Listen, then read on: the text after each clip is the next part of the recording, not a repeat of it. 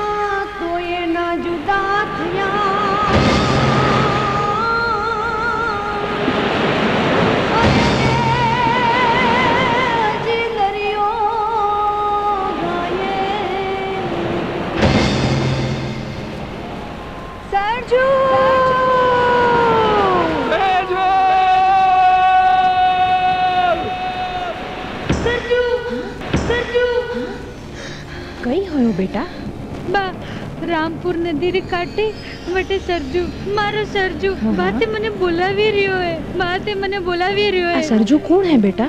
બા સરજુ મારો બાળપણનો ભેરું. રૂપલ બેટા મને જલ્દી વટે લઈ જાઓ બાબુ, મને જલ્દી વટે લઈ જાઓ. હા બેટા હું તને વટે લઈ જાઉં.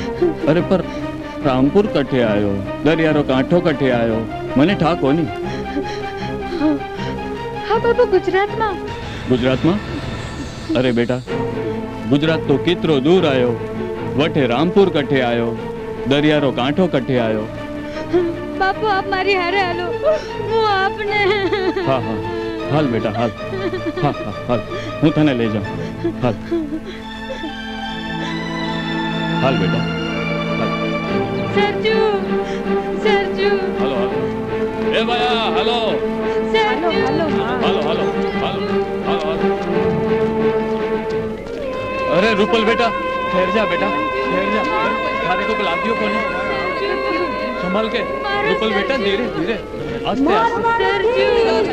बेटा ठहर जा धीरे. रूपल बेटा खाने को चोट तो आयो कोनी. रूपल बेटा संभल के.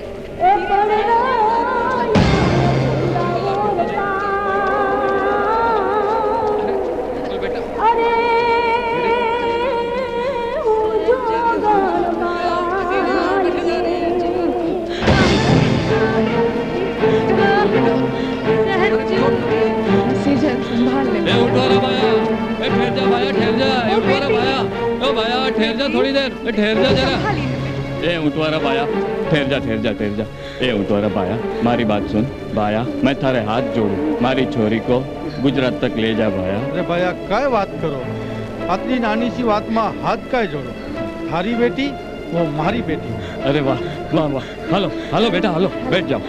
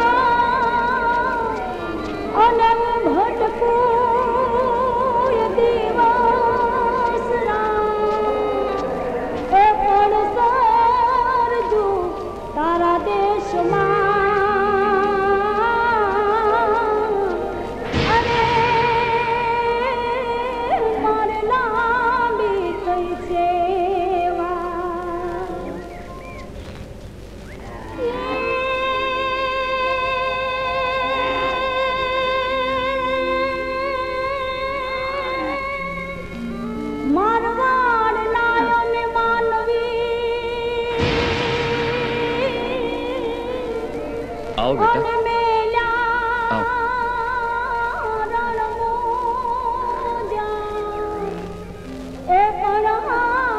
सरजू, सरजू, सरजू, सरजू।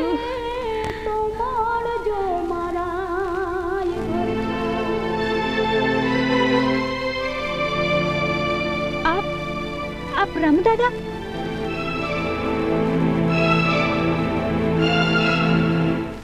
हाँ દીકરી, પણ તું કોણ છે બેટા? रामू दादा, आप आपरी सेजल को भूल ही गया?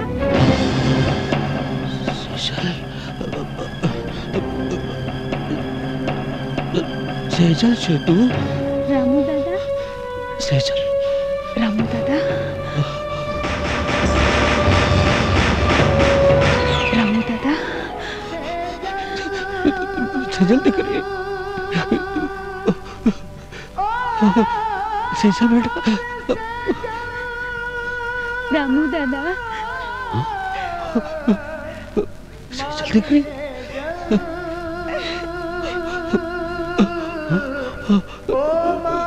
सेजल बेटा, बेटा क्या आती तू? દીકરી મારી દીકરી આવી ગઈ મારી દીકરી, આવી ગઈ મારી દીકરી। બહુ વાટ જોડાવી બેટા, બહુ વાટ જોડાવી।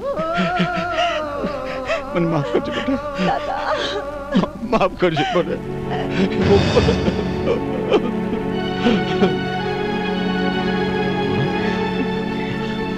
સેજલ, મને માફ કરજો બેટા, બેટા। रामू दादा, बेटा हिचको हलावता हलावता तारे वाट्यो जोता दुखना अंधकार में डूबेला हूँ, तने न ओळखी शक्यो बेटा, तने न ओळखी शक्यो, तने न ओळखी शक्यो। મને માફ કર। આ કોણ છે બેટા? हमारे बा बापू है। તારા બા બાપુ? आप कौन हो?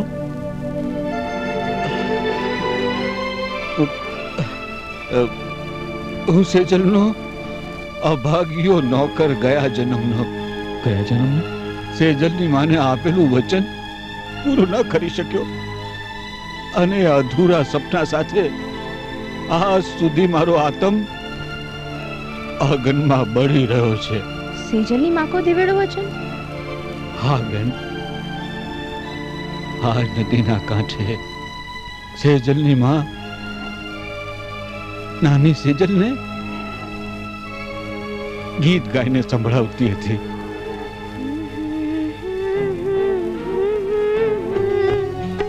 દીકરી મારી લાડકવાઈ દેવની દીધેલ છે, વહાલના હિંચકે ઝુલાવું એને, મારા હૈયાની હેલ છે।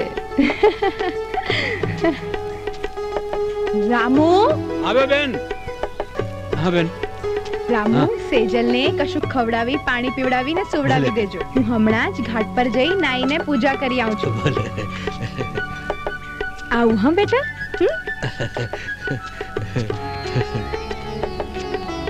સેજલ દીકરી હિંચકે ઝૂલે લા લા લા લા લા લા લા લા લા। ગંગે ચ યમને ચૈવ ગોદાવરી સરસ્વતી कावेरी सिंधु नर्मदा नमामि देवी नर्मदे।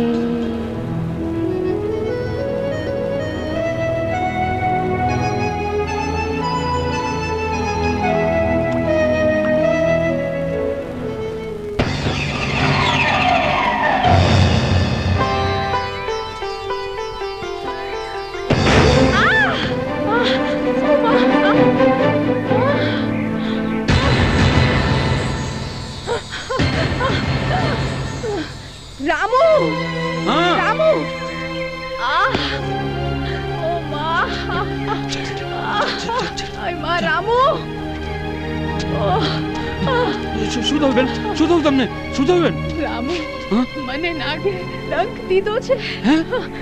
હે ભગવાન, તમે ચિંતા નહીં કરો. સેજલને સાચું હું હમણાં જ ઝેર ઉતારનારને બોલાવી લાવું છું. ના ના ભાઈ ના. અરે પણ બેન, રામુ કાળોતરાએ એવો ડંક દીધો છે કે હવે પડબે પડની મહેમાન છું. નહીં બેન, તમે આવું ના બોલો બેન, આવું ના બોલો. જેવી ઈશ્વરની મરજી ભાઈ. તમને કઈ નહીં થાય બેન, તમે ચિંતા ના કરો. લો લો આને સાચું. હું હમણાં જ આવું છું. મારી દીકરી સેજલની જવાબદારી તમને સોંપીને જાઉં છું.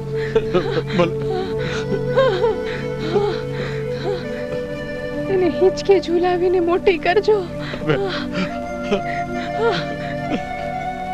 એના સુખ દુઃખમાં છાયો બનીને રહેજો.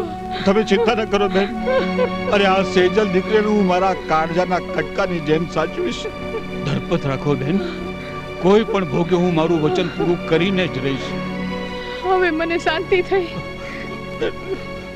સેજલ દીકરી, મને માફ કરી દેજે. હું તને મારું હેત ના આપી શકી.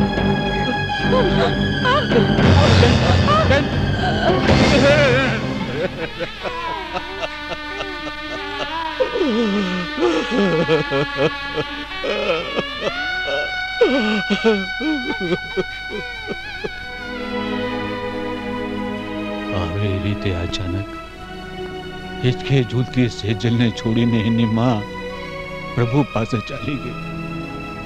એની જવાબદારી મને સોંપી ગઈ. મેં અપા એટલું વહાલ આપીને એને મોટી તો કરી, પણ દીકરી સેજલના સરજુ સાથેના મનના કોટ અધૂરા રહી ગયા. સરજુ? સરજુ કોણ હો? બાપુ, સરજુ મારો બાળપણનો ભેરુ હો. સરજુ બેટા,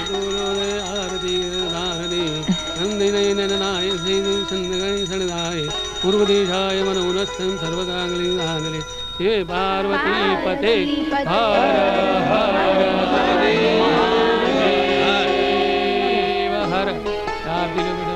સર્વ કલ્યાણ કલ્યાણમ શ્રી સર્વસાધિ શરણ્યે ત્રંબકે ગૌરી નારાયણે નમસ્તુતે વિનાયકમ ગુરુર્વાણમ બ્રહ્મ વિષ્ણુ મહેશ્વરમ સરસ્વતી પ્રણપ્યાદો સર્વ કામાર્થ સિદ્ધે. લે સેજલ બેટા, સુખી રહેજે. લે સરજુ. અને હા બેટા સરજુ, સેજલ ઘણા દિવસે મંદિરને આંગણે આવી છે. જાઓ તમે બંને નદી કિનારે ફરી આવો. જા બેટા. સેજલ, ચાલ મારી સાથે ફરવા. હું નહીં આવું. જા બેટા, ફરી આવ. જા.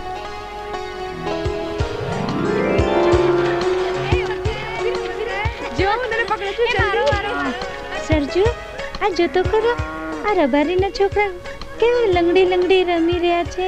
સેજલ, હું રબારીના કપડાં પહેરીને લંગડી લંગડી રમું તો કેવો લાગુ? બહુ મજા આવે.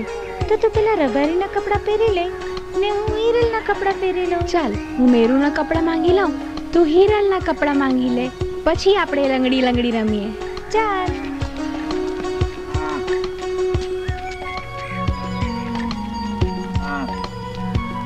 એ વિરમ, આ તારી લાકડી એ શાની પોટલી ટીંગાય છે? આમાં ખાવાનું ભાથું છે, તો એ પણ અમને આપી દે ને. ઘેટા બકરા ચરાવતા ભૂખ લાગશે તો આ વેશમાં તારું ભાથું ખાવાની મજા આવશે. હા લે, લાવ મને.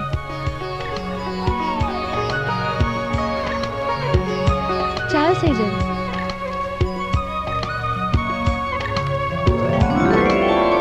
આવ સેજલ.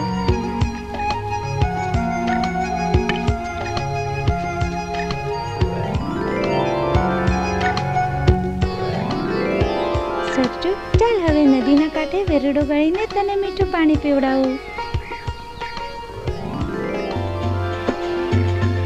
સરજુ, જો હમણાં પાણી આવશે.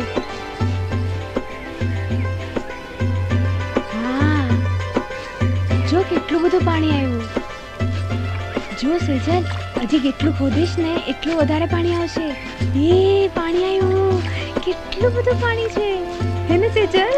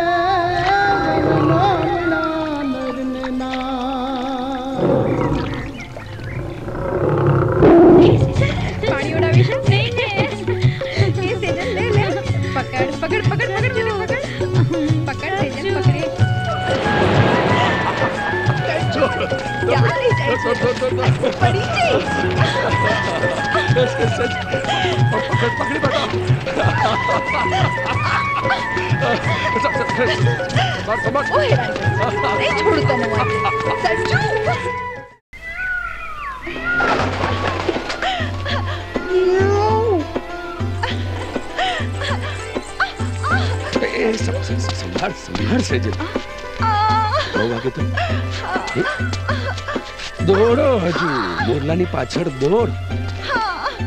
બહુ વાગ્યું છે. કેમ આટલી બૂમ કરે છે? એટલું બધું વાગ્યું છે? ચાલ તને મેં આખોડામાં સોડા.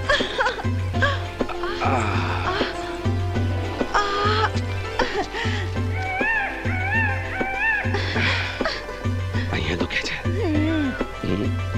એક વાત કે મને આ મોરને જોઈને તો હંમેશા આટલી ગાંડી ગાંડી કેમ થઈ જાય છે? આ મોરને જોઈને ગાંડી થઈ એટલે તો મારા મનના મોરની બાહોમાં ઝૂલવા મળી. સાચું કહું, તું રોજ રોજ પડે ને તો મને ગમે. તારા કુમળા ફૂલ જેવા શરીરને હાથોમાં ઉચકીને આ રીતે ખોળામાં સુવડાવતો તો મારી નસે નસમાં ખુશીની લહેર ફરી વળે છે. અને આ લહેરો હવે મારે પણ જોવી છે. ચાલ હવે તું મારા ખોરામાં સુઈ જા. હા હા તું. ભાર તો નહીં લાગે ને તને? જ્યારે પ્રેમમાં ભાર હોય ને ત્યારે ફૂલને પર પરત ઉચકવાની તાકાત આવી જાય. હર હર મહાદેવ. એસે જ. હા આ જરા જોરથી દબાવ. અહીંયા પણ દુખે છે. એમ અહીંયા નથી? ના ના ના ના. એક વાત કર, આ તારા અંતરના ઓશિકે સુતા સુતા તો મને એવું લાગે છે જાણે દુનિયા આખીનું સુખ મને મળી ગયું હોય. મને પણ છે ને એવું જ થાય છે. હે ને? હા. એ સેજલ, પેલો છોકરો દેખાય છે ને? કયો છોકરો? આ કેડિયું પહેરેલો. આ ધાર કે હું પણ એના જેવું કેડિયું પહેરું તો તને કેવું લાગે? આવું અને કેડિયું અને જો તું પહેરે મને તો ના ગમે. અરે ધાર ને એક વાર. શું ધારું?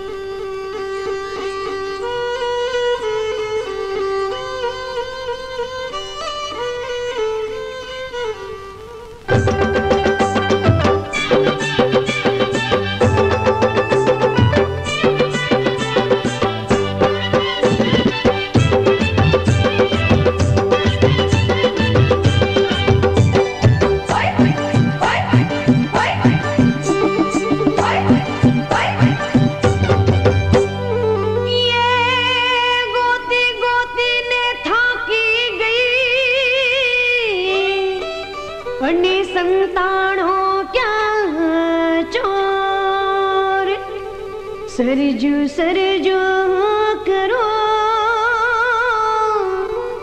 अने गोतू चारे कोर. अरे हाय हाय हाय, हे सरजू ने होय जो गोतवो तो जबरू जोइए जो. सेजल तू तो थाकी गई,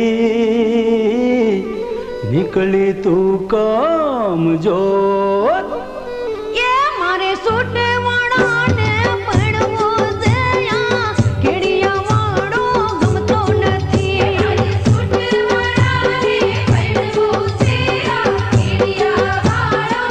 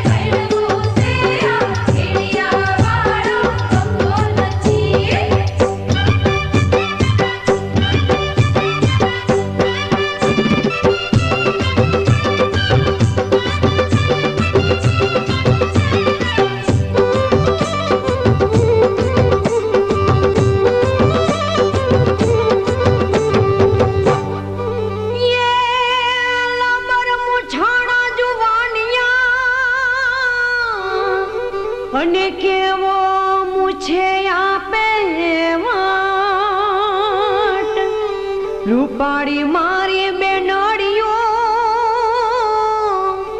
એની વાયરે ઉડે લાટ એ મારે અંગ્રેજી બોલી બોલવી તે આયા ભણગા મળ્યો ગમતો નથી અંગ્રેજી બોલી બોલવી તે આયા ભણગા મળ્યો ગમતો નથી ભોળી ભોળી ફટાકડીને ભણવું છે આ ફેશનમાં ફાટેલી ગમતી નથી ભોળી ફટાકડીને ભણવું છે આ ફેશનમાં ફાટેલી ગમતી નથી મારે સૂટ મોડાને પડવું છે આ કેડિયા વાળો ગમતો નથી સૂટ મોડાને પડવું છે આ કેડિયા વાળો ગમતો નથી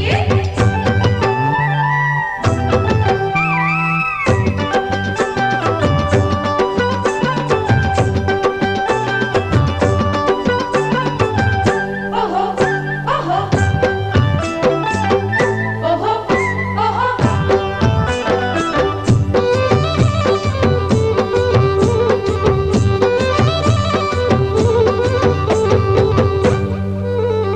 હે લટકા કરે લાલી કરે અને આગળથી કપાવે કેશ હે ચશ્મા પહેરીને ચાળા કરે એનું મોઢું કાળું મેશ હે રૂડી રૂડી હે રૂડી રૂડી રૂડી રૂડી પોદમણીને ભણવું છે આ ફેશનમાં ફાટેલી ગમતી નથી રૂડી પોદમણીને ભણવું છે આ ફેશનમાં ફાટેલી ગમતી નથી મારે સૂટ મોડાને પડવું છે આ કેડિયા વાળો ગમતો નથી સૂટ મોડાને પડવું છે આ કેડિયા વાળો ગમતો નથી ભોળી ફટાકડીને ભણવું છે આ ફેશનમાં ફાટેલી ગમતી નથી ભોળી ફટાકડીને ભણવું છે આ ફેશનમાં ફાટેલી ગમતી નથી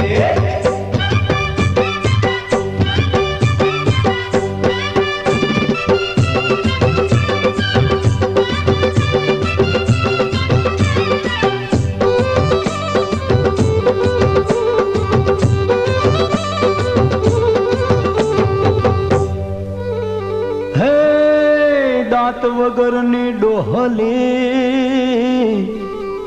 જુઓ કેવી પાન ખાય ચોગઠું એનું ચોટી ગયું ઓલ્યા જુવાનિયા શરમાં એ મારે સરજોની હારે પડવું છે આ બીજા જુવાનિયા ગમતા નથી હારે પડવું છે આ બીજા જુવાનિયા ગમતા નથી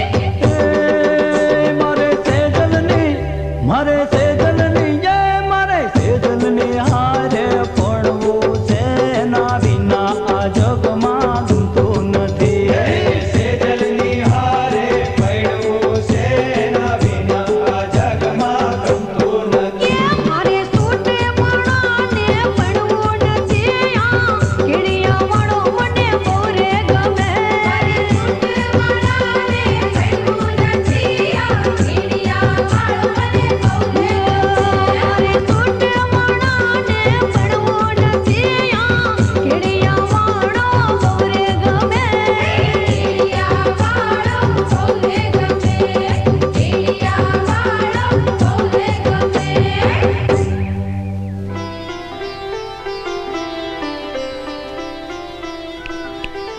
એ ક્યાં ખવાણી છે તું ક્યાં એના પ્રેમમાં નથી પડવાનું મારા પ્રેમમાં છો તમે સરજુ ઉભો રહે આટલું મોડું થઈ ગયું મંદિર જવાનું, હજી આ સેજલ આવીને તેને જરાય સમયનું ભાન નથી. અરે દીકરી, આટલું મોડું કરવાનું? હું ક્યાંની તારી વાત જોતી હતી. તને ખબર છે મને મંદિર જવાનું મોડું થઈ ગયું છે? અરે કાકી, હું ને લીલી રામજીના મંદિરે ગયા હતા. તમને ખબર છે ત્યાં રામાયણની કથા વંચાય છે. કથા સાંભળવાની એટલી મજા આવી કે અમે ત્યાં જ રોકાઈ ગયા. સારું, ત્યારે કાલે હું તમારી સાથે મંદિરે કથા સાંભળવા આવીશ. હે ભગવાન, ચાલો હું નિકિતા મંદિરે હમણાં જઈને આવી. હા હા. અને હા, તારા બાપુને ને તારા કાકાને જમાડી દેજે. હા સારું કાકી. તને તો ખબર છે કે તારા વિના જમતા નથી. ચલ દીકરી. દીકરા સેજલ. હા બાપુ. તારી કાકીએ સાચું જ કીધું છે બાપુ. થોડા દિવસ તો તારા હાથનું જમી લેવા દે. તારી માં તો જમાડતા જમાડતા મને અધવચ્ચે મૂકીને ચાલી ગઈ. બાપુ આમ કેમ બોલો છો? હા દીકરા, દીકરીઓ તો ગમે એટલી વાલી હોય ને પણ એક ના એક દિવસ તો સાસરે જવું જ પડે છે ને. આ જો તારી બેન ગીતા મામાને ત્યાં આટો મારવા ગઈ અને એનું લગ્ન નક્કી થઈ ગયું. એમાં આપણે પણ તારું લગ્ન નક્કી કરવાનું જ છે. સારું ઠેકાણું જોઈને. કેમ ધનજી? બાપુ. અરે દીકરા, એ બધી વાતને છોડ. જો તારી બેનપણી જમવા ટાણે આવી છે એટલે એને જમાડીને જ મોકલજે. ના કાકા, ઘરે બાપુ મારી રાહ જોતા હશે. ઠીક છે તો બેટા તું નીકળ. પણ હા, ગીતાના લગ્નમાં ઘરના બધાને આવવાનું છે. હા. અરે કાકા, ગીતા તો મારી બેનપણી છે એટલે એના લગ્ન ચોક્કસ આવીશ. બાપુજી, કાકા તમે હાથ ધોઈને જમવા બેસવાની તૈયારી કરો. હું હમણાં આવીને થાળી પીસું છું. ચાલો ચાલો. અરે લીલી, આ કાકીને ખોટું બન્યું તો ફસાઈ ગઈ યાર. કેમ? શું કેમ? આ રામ મંદિરે કથા ચાલી રહી છે એ તો આપણે કહી દીધું. હા, આ જ્યારે કથા સાંભળવા આવશે ત્યારે શું થશે? સેજલ તું આની ચિંતા ન કરીશ. તો શું કરું? કાલે રામજી મંદિરમાં કથા ચાલતી હશે.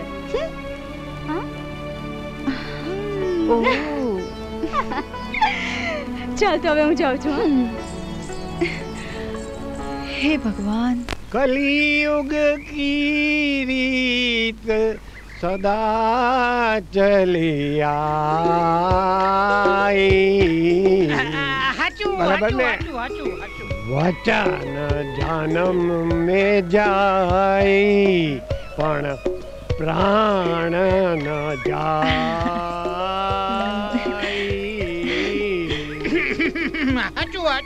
अरे चेले जोड़े में जंतु लगता है. जोड़े में भी आ गया. तो એ મનુષ્ય જીવો તમારે તમારા જીવનું કલ્યાણ કરવું હોય તો આ મારી રોજની રામાયણને નિત્ય સાંભળવા પધારજો. અરે આ મારા તો કઈ જુદી સાખીઓ સંભળાવે છે. હા કાકી, આ મને કઈ નથી સમજાતું. अरे कलयुग की कथा सुनाता हूँ मेरी बाई. बीच में गड़बड़ करे वो डायरेक्ट नरक में जाए. अरे सतयुग में राम को कैकई नाम की काकी मिली थी और इस कलयुग में ऐसी कैकई जैसी काकी सीता को मिले तो हमें कुशंका करती है. રાજ મો તો બધી જ કથા સંભળાવે છે. આવી કથા સાંભળીને આપણે પાપા નથી પડવું. ચાલ ઘેર.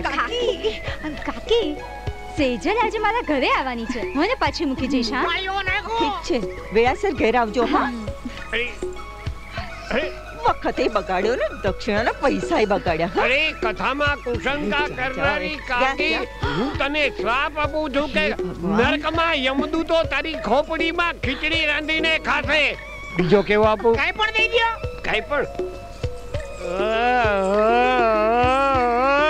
આવો આવો, ઓરડામાં જા અને અખંડ સૌભાગ્યવતી થા. જલ્દી આવજો.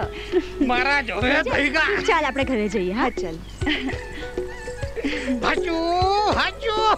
હા ઓ બાકી લાલુ પ્રસાદ દૂધપાક બાસુંદી ને રબડી વાળા બતા લઉં 2-4 લેને 10-12. લાલિયા ક્યાં ગયો છે? જ્યાં સંતાયો ત્યાંથી જલ્દી બહાર આવ. અરે મારી લીલી ભલે મિલી લાલિયા તો તને પ્રેમ કરી લઉં ધરાઈ દે. લાલિયા બહુ ગાંડો ના થા. સેજલને બહાર મૂકીને આવી છું. એ મારી રાહ જોતી હશે ને. મને જવા દે ને હવે. અરે જવા કેમ દઉં? मान बड़ी जो लिली तू क्यों हिंदी में मिली तो क्यों चली? अरे लिली भाई तने प्रेम करी लो धराई बाकी ओ वो चोर ना पेट नो પકડાઈ ગયા ને ખબર નહોતી ને કે આ ખડકી એ ખુલે છે હાચું હંદુય હાચું પણ બહાર થાય છે ને એ હાચું અંદર બંધ બાણે થાય છે ને એ હંદુય ખોટું અરે આ દરમાંથી ઉંદર ક્યાંથી નીકળ્યો લાલિયા હું પછી આવીશ હા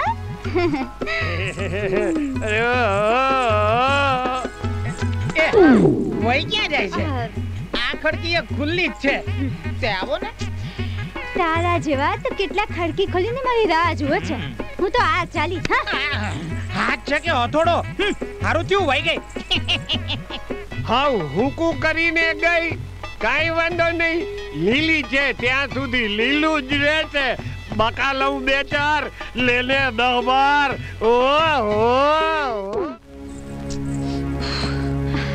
અરે સેજલ શું થયું તને હા ખબર નહીં લીલી આજે મારું માથું એટલું બધું દુખે છે આજે તું મને તેલ નાખી આપને ઠીક છે તું શાંતિથી અહીંયા પાટલા પર બેસ હું તારા માટે તેલ લઈ આવું છું હા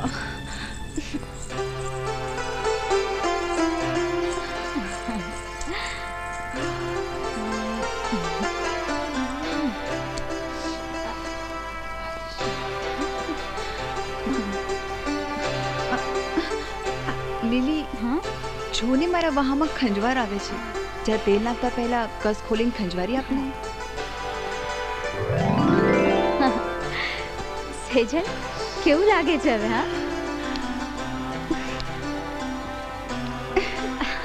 અરે સેજલ શું થાય છે તને હા આ ખંજવાર ઠંડી પડવાને બદલે વધતી જાય છે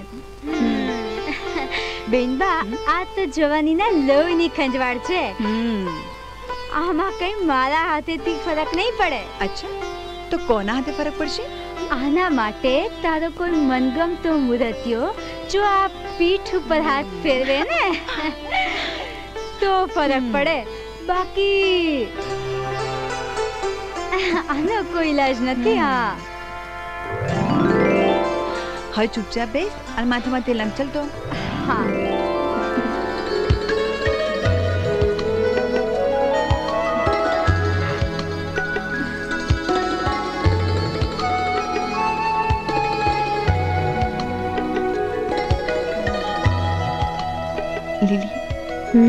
હાજર તારા હાથમાં એવું જાદુ લાગે છે જાણે મને કસુંબીના નશાનું ઘેન ચડી રહ્યું હોય મને એવું મન થાય છે કે હંમેશા બસ તારા ખોરામાં માથું નાખીને સૂઈ રહું મને પણ એમ જ થાય છે સેજલ કે તારી કાળી કાળી આ ઝુલ્ફોમાં મારી આંગળીઓ ફેરવતી રહું અને તને મારા જાદુથી નિંદરમાં પોઢાડી દઉં આ લીલી જોને ફરી ખંજવાર ઉપડી જરા ખંજવાર તો અહીંયા ક્યાં ખંજવાય છે આ અહીંયા ઉપર આ બાજુ અહીંયા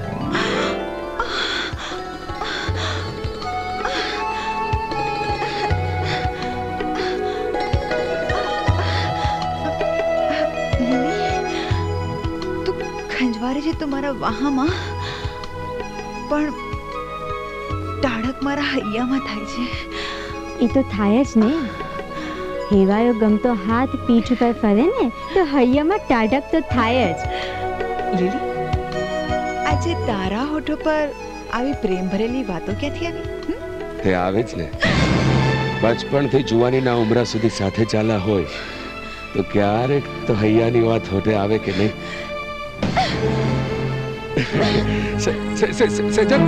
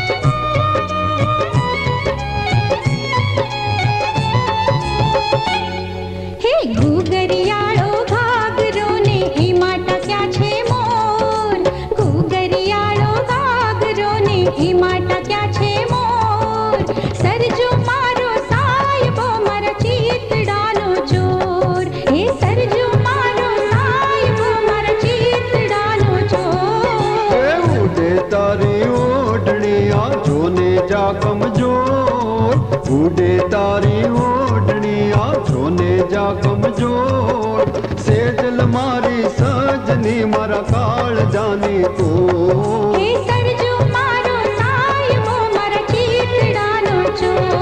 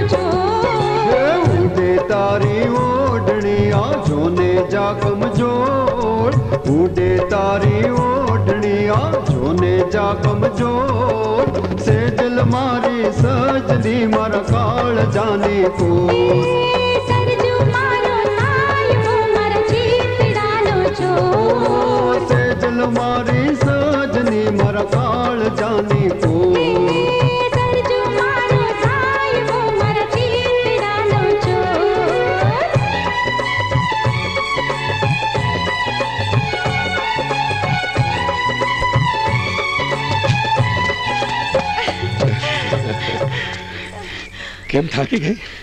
હા.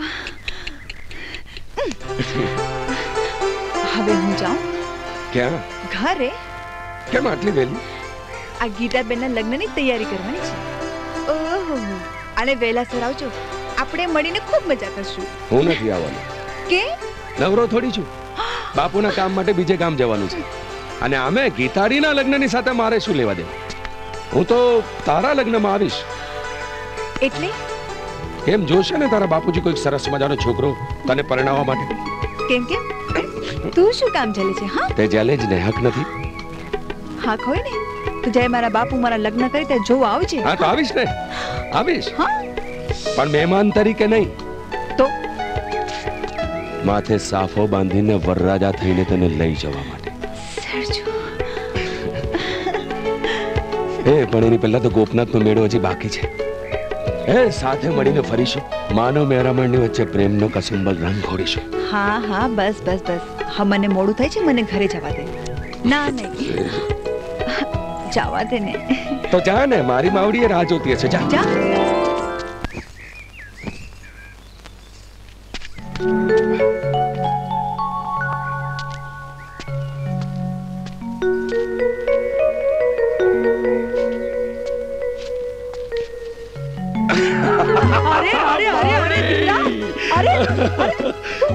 માવડી ગભરાઈ ગઈ ને? ગાડો થઈ ગયો છે દીકરા, ગાડો. તું સાવ બદલાઈ ગયો છે. માવડી, વસંત ઋતુમાં જેમ વગડામાં ફૂલ ખીલે ને, એમ તારા દીકરો આયખાની વસંતમાં ખીલી રહ્યો છે. અને તું તારા લાડકાની ખુશીના રંગ જોઈ રહી છે. તારી વાત સાચી છે દીકરા, પણ જ્યારે જુવાનીની વસંત ખીલવા લાગે છે ને, ત્યારે લીલેરા પાન જેવી લાગણીઓ એ તોફાની વંટોળમાં ક્યાં ફેંકાઈ જાય છે ને, એની ખુદને ખબર નથી પડતી. એક મોટું તોફાન આવે છે, એમાં જાણે બધું ડૂબી જાય છે. દીકરા, તારાથી એવું તો કઈ નથી થયું ને? તું શું કહેવા માંગે છે? શું કેવું છે તારે? બેટા, જે વાતની મને શંકા છે, જે વાતનો મને વહેમ છે, એ વાત મનમાં રાખ્યા વગર હું તને કહી દઉં છું કે તારી ને સેજલની બાળપણની દોસ્તીને ક્યાંક જુવાનીનો શ્રાપ તો નથી લાગ્યો ને? પ્રીત તો વરદાન છે અને તું એને શ્રાપ કે છે?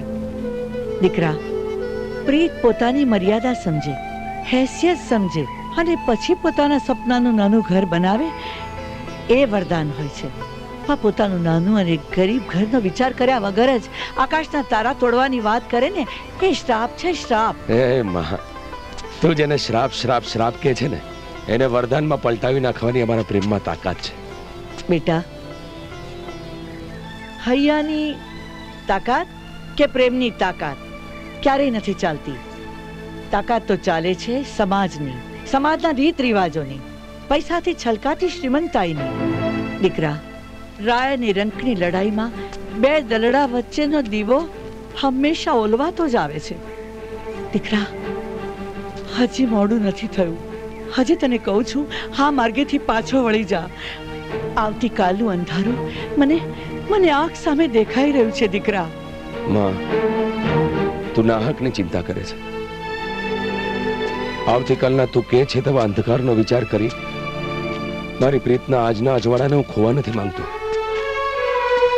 હું અને સેજલ બાળપણની કેડીએ દોડતા દોડતા ક્યારે કાળજાના કસુંબલ માર્ગે પહોંચી ગયા એની અમને બંનેને જાણ સુદ્ધા નથી. પણ હવે તો મોત પણ આવે ને તો એ માર્ગેથી પાછા વળાય એમ નથી. હું અને સેજલ એકબીજા વગર જીવી શકીએ એમ જ નથી. તારે અમને સાથ આપવો પડશે. બેટા, હું ગમે તેટલો સાથ આપીશ, પણ તારા બાપુને ખબર પડશે, સેજલના બાપુને આ વાતની જાણ થશે, ત્યારે કેટલો મોટો ધરતીકંપ થશે એ વિચારથી મારું કાળજું કંપી જાય છે. તારા બાપુને તો કઈ ખબર જ નથી કે તું મૂકીને ઘેર એમની ભત્રીજીના લગ્નની તૈયારીમાં ગયા છે. હજુ મને ખબર છે બા, તું ચિંતા ન કર, હંધુએ સરખું થઈ રહેશે. બાપુ, કેટલો તાવ છે? બાપુ, મને ખૂબ તાવ આવ્યો છે. બાપુ, મારે મારી બેનપણીના લગ્નમાં જવાનું છે. શાંતિ રાખ બેટા, કેટલો તાવ છે? 69 ડિગ્રી તાવ, હમણાં જ માપ્યો તો. બાપુ, તમે એક કામ કરો ને, તમે મારા બધા ભેરુઓને અહીંયા બોલાવી લ્યો ને. અરે દીકરા, કોઈ ભેરું બોલાવવાની જરૂર નથી. આચીનાન કહું છું ને એટલે કોઈ હારામ હારો ડોક્ટર લઈ આવશે ને તને દવા આપશે ને ઇન્જેક્શન મારશે. હા, બધો તાવ ઉતરી જશે. એ ચીના જા કોઈ હારામાં હારો ડોક્ટર લઈ આય. જા. હાચું હંદુય હાચું. હાલ જીના ચાલ ડોક્ટર લેવા આયો. ગયો હા. ડોક્ટર સાહેબ બહાર આવો. અરે જલ્દી બહાર આવો ડોક્ટર સાહેબ. તમે તો નાડી ખોલવામાં રાત કાઢો એવા છો. બહાર આવો. બહાર આવી ગયા સાહેબ. બે ચીનિયા આ મારે આંગણે પોક મૂકીને શું કામ બેઠો છો? કારણ વગરનો નીચના પેટના. એ નીચના પેટનો ભલે રહ્યો પણ ઓ કારણ નથી રડતો. આપણી લીલી કરીને. આપણી નહીં નીચના પેટના. લીલી તો મારી, તારી તો હુકી. હા એ મારી લીલી ખરીને જીભ લહરી જાય છે. સરખી રાખ. એ આપણી લીલી છે ને એ તાવમાં આખી લાલ થઈ ગઈ છે. એને 130 ડિગ્રીનો ધોમ ધકતો તાવ ચડ્યો છે. એને કોકે આવીને ટાઢી પાડવી પડશે. મારા સિવાય એને કોણ ટાઢી પાડી શકે? ક્યાં પડી છે? એ ન્યા પડી છે એના ઘેર. તમારે ન્યા આવવાનું છે. પણ મને એક વાતનો જવાબ દો ડોક્ટર સાહેબ. આ એમએમડીપી એટલે હું? એમએમડીપી એટલે માંડ 10મું ધોરણ પાસ. હાચું હંદુય હાચું. તે હાલો. અરે ઉભો રે. ઓલીનો બાપ મને જોશે ને તો ઘરમાં ઘૂસવા નહીં દે. હા ઉભો હું જ ડોક્ટર બનીને આવું છું. આવો ડોક્ટર સાહેબ આવો ડોક્ટર સાહેબ. શું બીમારી છે? ડોક્ટર સાહેબ મને બીમારી નથી. આ મારી દીકરી બીમાર છે. નહીં ડોક્ટર સાહેબ ખુરશી પર બેસો.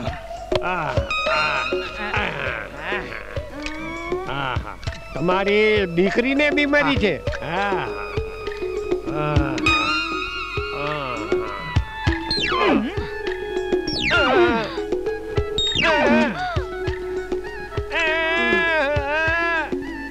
ડોક્ટર સાહેબ આ દીકરી તો મારી બીમાર છે. ને છાતી તમે હું કામ આમ ઝટકા મારો? એવું છે હાથ પકડો છે ને એટલે ખબર પડે એમ. મારા હૃદયમાં એમ જ થાય છે. હા હવે આ બીમારી દવાથી મટે એમ નથી. ઇન્જેક્શન આપવું પડશે. ડોક્ટર સાહેબ તમારે જે આપવું હોય એ આપો પણ આ મારી દીકરીને જલ્દી હાજી કરો. અરે ઇન્જેક્શન આપું ને ઈ ભેગી કૂદવા માંડશે, નાચવા માંડશે, ઘોડા જેવી થઈ જશે. અરે ઘોડાની વાહે ઘોડીની જેમ દોડશે. તમે ચિંતા ના કરો. નો હાલે આવડીને આવડું ઇન્જેક્શન નો હાલે. સમજ કાંઈક આ નાનું પડે. ઉભો રે મારા હાથે ગોતવું પડશે. બસ આ દેવું પડશે. ક્યાં ગયું ડબલું? લાવ.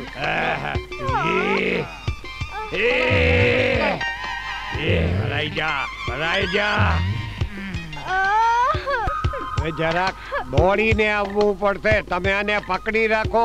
આને દોડતું ઇન્જેક્શન દેવું પડશે. જો બેટા તું ડર નહીં.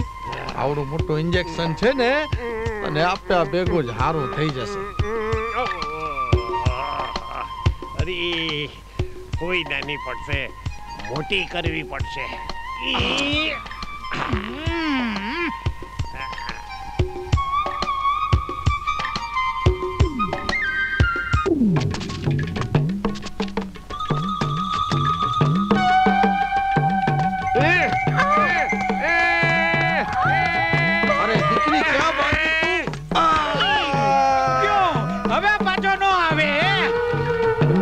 પેટના તને ભૂંડનું ઇન્જેક્શન આપ્યું.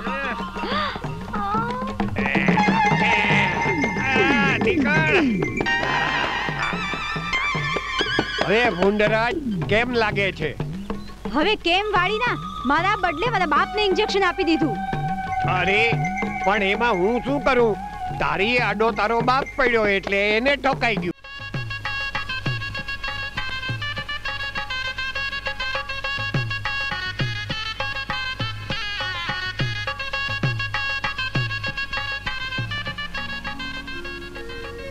હે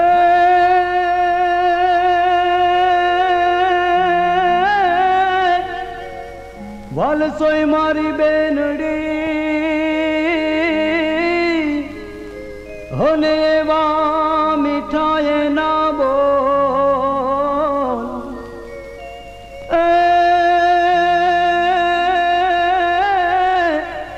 એવા ઊંચા ગઢના કાંગરે એ દાદા વગડાવો ને ઢો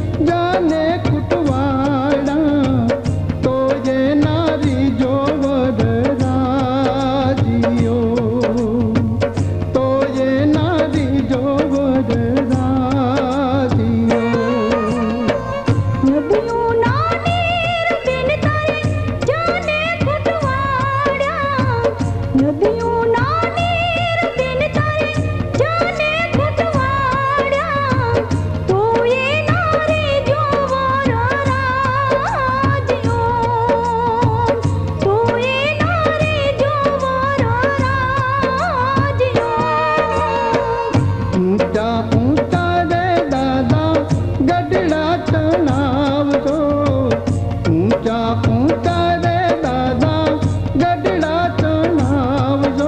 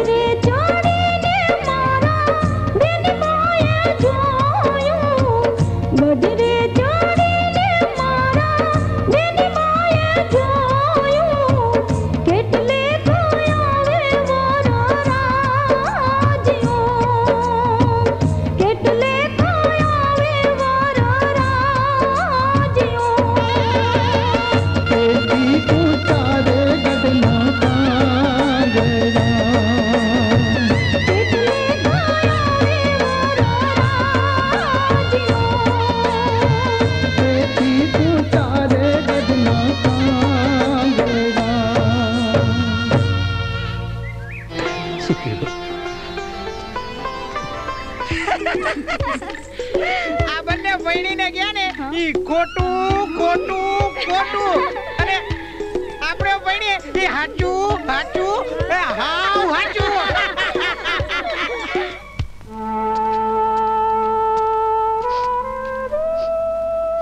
મુખી બાપા, આજે આમ આટલા ઢીલા કેમ? જરા કઠણ થાવ. હજી તો કાળજાના કટકા જેવી દીકરી સેજલને લગ્ન કરીને તમારે વળાવવાની છે બાપુ. હા ગોર બાપા, સેજલની માને મરતી વખતે સોંપેલી જવાબદારીની મને ચિંતા છે. બસ એને સુખી સંસારી ઘર મળી જાય એટલે ભગવાનનો મોટો ઉપકાર. બાપુ લ્યો, દીકરી સેજલ પણ આવી ગઈ. અરે પૂજારી બાપા, પાય લાગુ. સુખી રહે બેટા. મુખી બાપા, તમે જરાય ચિંતા ન કરતા. સેજલ દીકરીને પણ તમારે જેવું ઊંચું સંસ્કારી કુટુંબ અને એની સાથે શોભે એવો સુહામણો જુવાન જીવન સાથી તરીકે મળી રહેશે એવા ગરીબ બ્રાહ્મણના સાચા અંતરના આશીર્વાદ છે. ગોર બાપા, બસ તમારો આટલો પ્રેમ અમારા કુટુંબ પર વરસતો રહે. બસ હું રજા લઉં. રામ રામ. રામ રામ. હવે તમે ખૂબ થાકી ગયા છો. ચાલો બાપુ, તમે આરામ કરો.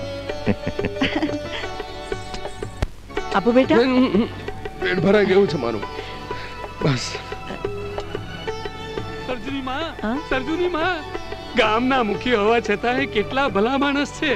એમણે પ્રેમથી કેટલી બધી દક્ષિણા મને આપી. જો આટલી બધી દક્ષિણા આપી અને મારા ચરણોમાં પડી પગે લાગ્યો.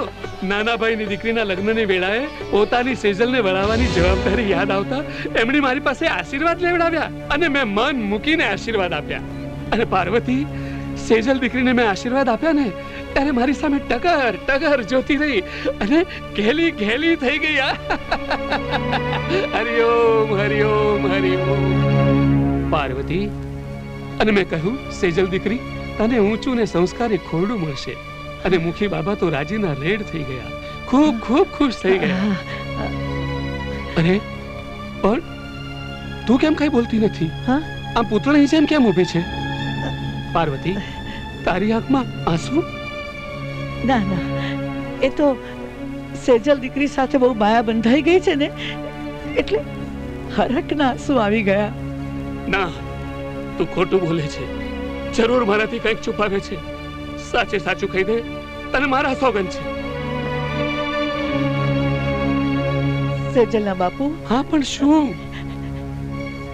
સેજલના બાપુ. શું? સેજલ અને સરજુ બંને પ્રીતને રંગે રંગાઈ ચૂક્યા છે. એ કદી નહીં બને, એ કદી નહીં બને. અને અત્યાર સુધી તે આ વાત મને કેમ ન કરી? અને તે એને સમજાવ્યો કે એક નાના પૂજારીનો બ્રાહ્મણનો દીકરો છે અને સેજલ મોટા ઘરની મુખી બાપાની દીકરી છે. પૈસાની અને જાતિની બંને દિવાલો આડે આવશે. મેં એને ખૂબ સમજાવ્યો પણ કાંઈ નહીં. મને એમ લાગે છે કે નાલાયક મને ઝેર ખાવાનો વારો લાવશે. ઝેર ખાવાનો વારો લાવશે. નહીં બાપુજી, આવું નહીં થાય બાપુજી, આવું નહીં થાય. તો શું તારી માં કહે છે એ વાત સાચી છે? હા બાપુજી. મુગો માર કહું છું. તારા મનમાં આ વિચાર આવ્યો જ કેવી રીતે? તે ન જોયું કે તારો બાપ એક પૂજારી છે? ગામ આખું મને પૂછીને મારા વિશ્વાસે કે એક કામ કરે છે અને મારો દીકરો વિશ્વાસઘાત કરે. અને હમણાં જ મુખી બાપા એની સેજલ માટે મારી પાસે આશીર્વાદ લેવડાવ્યા છે અને પીઠમાં જ કુહાડી મારવાની. ના, ગામમાં કેવું લાગશે? અરે મને પૂજનારો એક માણસ મારા નામ પર થૂંકશે. બાપુજી, એનો તે જરાય વિચાર ન કર્યો? બસ બાપુજી, તમારા વેડ મારું કાળજું વીંધી નાખે છે. બાપુજી, તમારું નામ જો હું કાળા અક્ષરે ચિતરું તો મારું જીવતર લાજે. બાપુજી, દુનિયાના દરેક દીકરાની ફરજ હોય છે કે એના બાપના નામને આભની ઊંચાઈએ લઈ જાય. એમની ઈચ્છા પણ હોય છે બાપુજી. પણ કુદરત જો બે પારેવડાને ધૂળમાં રમતા કરે, એમને પ્રીતની દોરે બાંધે તો એમાં પારેવડાનું શું વાંક? ચૂપ રહે. મારે તારું કાંઈ સાંભળવું નથી. અત્યાર સુધી જે કંઈ થયું છે તે ભૂલી જા. સેજલને મળવાનું બંધ કરી દે. પાર્વતી, आरती दूर થઈ જા જીના બાપુ શું થયું છે તમને ચાલ ચાલ ચાલ ચાલ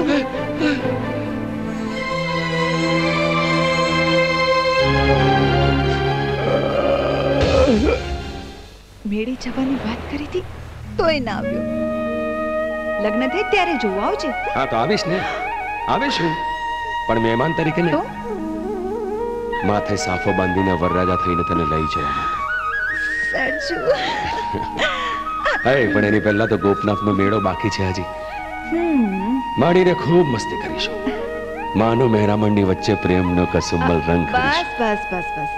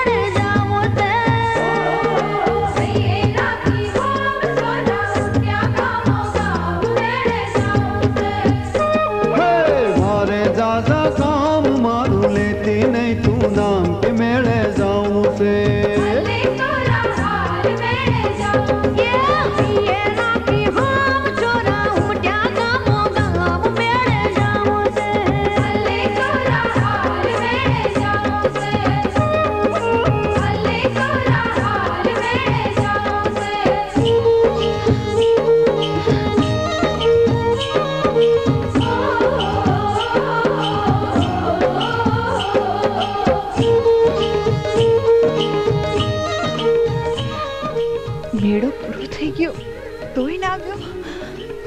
આજે તો સરજુની વાત છે.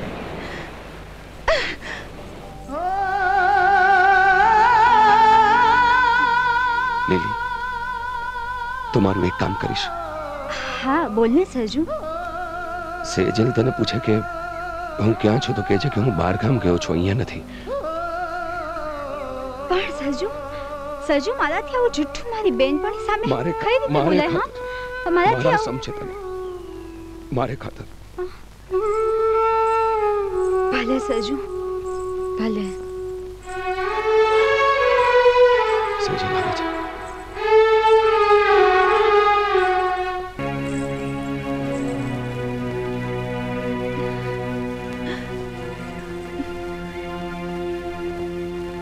सेजल बेटा तू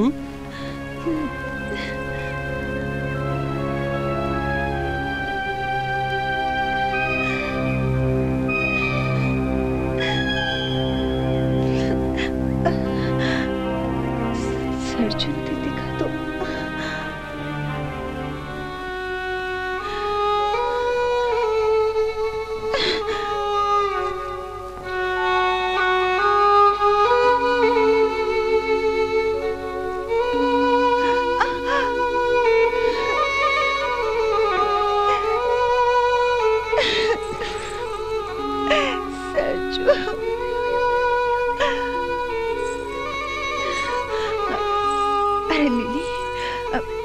સરજુ નથી દેખાતો. સેજલ, હા સેજલ, સરજુ બહારગામ ગયો છે. બહારગામ? પણ મને જાણ કર્યા વગર? હું અહીંયા એની એક એક પળની રાહ જોઉં છું. એના વગર મારું કાળજું જાણે કરવતથી કપાઈ રહ્યું છે. ઠીક છે, એની તો મારા પ્રેમ કે લાગણીની કોઈ કિંમત જ નથી. ના સેજલ, એવું નથી. ના લીલી, તું જોજે. હવે તો હું એને એવો પાઠ ભણાવીશ કે એને પણ ખબર પડે કે જ્યારે પ્રીત ભૂલીને પથ્થર ના થઈએ છે ત્યારે કેટલી મોટી સજા ભોગવવી પડે છે.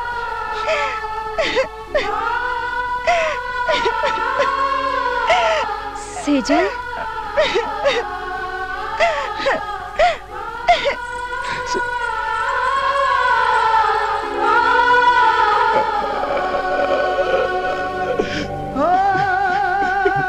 ભાઈ ભાઈ શહેરમાં ભાઈ બધું સારું થઈ જશે. ભાઈ બધું સારું થઈ જશે. ભગવાન પર ભરોસો રાખ. રામુ આવ્યો માલિક. ચા ને કેટલી વાર? ચા તૈયાર જ છે માલિક. લાવ ભાઈ લાવ જલ્દી લાવ. સુખમાં તો છે ને? બસ લીલા લહેર છે માલિક. સરસ સરસ સરસ. વાહ.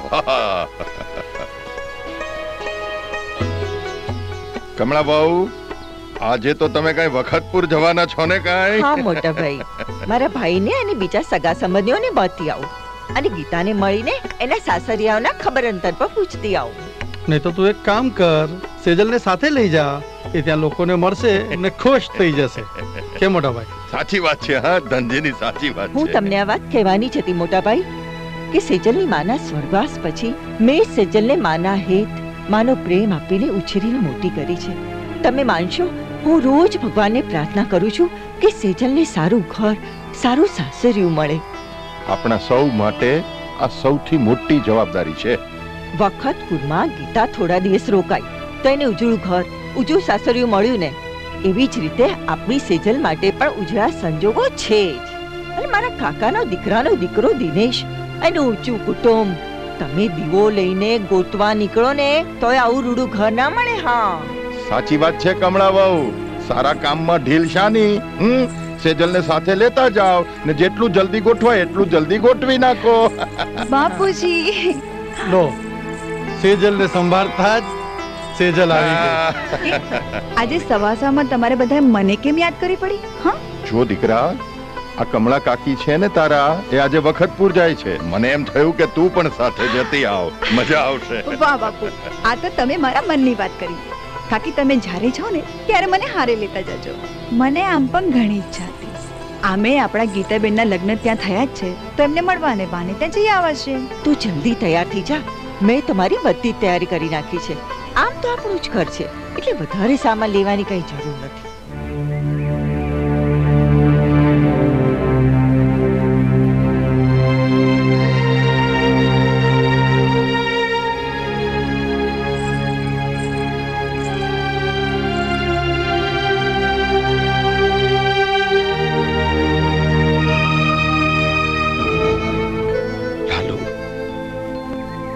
એક જ ચિંતા મારા મનને કોરી ખાય છે. મારી એક ભૂલ, એને જાણ કર્યા વગર હું બહાર ગામ ગયો છું એ વાત જાણીને સેજલ આટલી બધી ગુસ્સે થઈ છે, આટલી બધી ભાંગી પડી છે. તો એને જ્યારે ખબર પડશે કે હું એને કાયમ માટે નહીં મળું તો એની પર શું થશે? એ કેવા વિચાર કરશે? ખૂબ મોટી ગેરસમજણ થઈ જશે. એટલે તો હું તને કહું છું કે તારે એકવાર એને મળી લેવું જોઈએ. તારી લાચારીની વાત એને જણાવી દેવી જોઈએ. કેવી રીતે કરું? આ નીલી તો સમાચાર લઈને આવી છે કે માત્ર મારી પરના ગુસ્સાને કારણે એ પણ બહાર ગામ જતી રહી છે. હા સરજુ, એ તારાથી રિસાઈને ચાલી ગઈ છે. પણ તું એની ચિંતા ન કરીશ. એ કામ મારું અને લીલીનું. તું આજ સાંજે નદી કિનારે ઊભો રહેજે. ત્યાં સજલ તને મળવા આવશે. જે કરવું એ જલ્દી કર લાલુ. હા, એ વિચાર કરતા પણ મારું કાળજું કપાય છે કે માત્ર રીસને કારણે, મારી પરના ગુસ્સાને કારણે બહાર ગામ ગયેલી સેજલ પારકા લોકોની વચ્ચે શું કરતી હશે? જલ્દી કર લાલુ. હાલ લીલી, આપણે સજલ સરજુને મેળવવાનું કામ પૂરું કરીએ. હા ચાલ લાલા. સારું થયું કે તમે સેજલને સાથે લઈ આવ્યા. કેટલી નાની હતી ત્યારે ઘરે આવેલી અને ત્યારે જોયેલી. મેં એને તમારા બધા વિશે વાત કરી તો એ તરત જ આવા તૈયાર થઈ ગઈ. મેં કહ્યું આપણું જ ઘર છે, મોટું ખોરડું છે, તને બહુ મજા આવશે. હાસ તો તમારી વાત સાવ સાચી છે. હા દીકરા દિનેશ, સેજલને આપણું ઘર બતાવવા લઈ જા. જા લઈ જા જોઈ. ચાલ સેજલ, આવ સેજલ. આ મારું બેડરૂમ છે. આ તો તારા માટે જ બનાવેલો છે. બેસ. અરે સરખી રીતે બેસ, તારું જ છે બધું. સેજલ, આ ઢોલીએ બેસાડીને હું તને મારી પટરાણી બનાવીશ અને પછી તારા સુંદર સુંદર ચહેરા પરથી આ ઘૂંઘટ ખોલીશ અને પછી તારા ચાંદ જેવડા રૂપને મારી બાહોમાં. સેજલ, બરાબર નો ઠોક્યો. સેજલ, આ તમાચાનો બદલો હું એવો લઈશ કે તું આખી જિંદગી યાદ રાખીશ. મહાન જ્યોતિષના ધર્મનો જય હો. અરે, આપણે જે જોશી મહારાજને ત્યાં જવાનું વિચારતા હતા એ જોશી મહારાજ જ આપણે ત્યાં આવી પહોંચ્યા. જોશી મહારાજ, આટલી બધી મોટી મોટી ઉંમરની ગોરીઓ ભેગી થઈ છે ને શું છે? એ ધર્મનો જય હો. સેજલબેન, સેજલબેન, તમે એવા છો, તમે એવા છો. ક્યાં બિરાજો ગૃહિણી? મહારાજ, મહારાજ અહીંયા બેસ. ક્યાં? હા અહીંયા. ઓહો, ધન્યવાદ ધન્યવાદ ભારતીય સન્નારી. ખરા ટાણે આવી પહોંચ્યા તમે. અરે ખરા ટાણે જ આવવાની મને ટેવ છે. હા, એટલે જ ભારતનું વિશ્વનું જ્યોતિષ મહાન છે. હું કોણ? લાલુ પ્રસાદ જ્યોતિષી, બરફી રબડીવાલા. હા, મેં અનેક લોઢાના ચંદ્રકો જીત્યા છે. એ બધું જવા દો મહારાજ. આ છોકરા છોકરીઓની કુંડળી બતાવો. કુંડળી જોઉં? હા, જો. હા, બતાવું નહીં? ના, જો. બતાવો તમે, હું જોઉં. પરંતુ આ કુંડળીની સાથે સાથે હું છોકરા છોકરીની હસ્તરેખાઓ પણ જોઉં છું, એટલે છોકરા છોકરીને બોલાવો. અરે આ સેજલ આવી ગઈ, લો. ધન્યવાદ, સુંદર કન્યા છે. સેજલ, આ બહુ મોટા જોશી મહારાજ આપણે ત્યાં આવ્યા છે. તું એમને તારો હાથ બતાવી દે એટલે તારી કુંડળી કાઢી આપે. ના ના, મારે કોઈ હાથ વાત નથી બતાવવો. શું કાકી, જો તમે કહેતા હો તો હાથ બતાવી દઉં છું. જરાક દબાવો. લો દબાવી. હવે અણી નીકળી.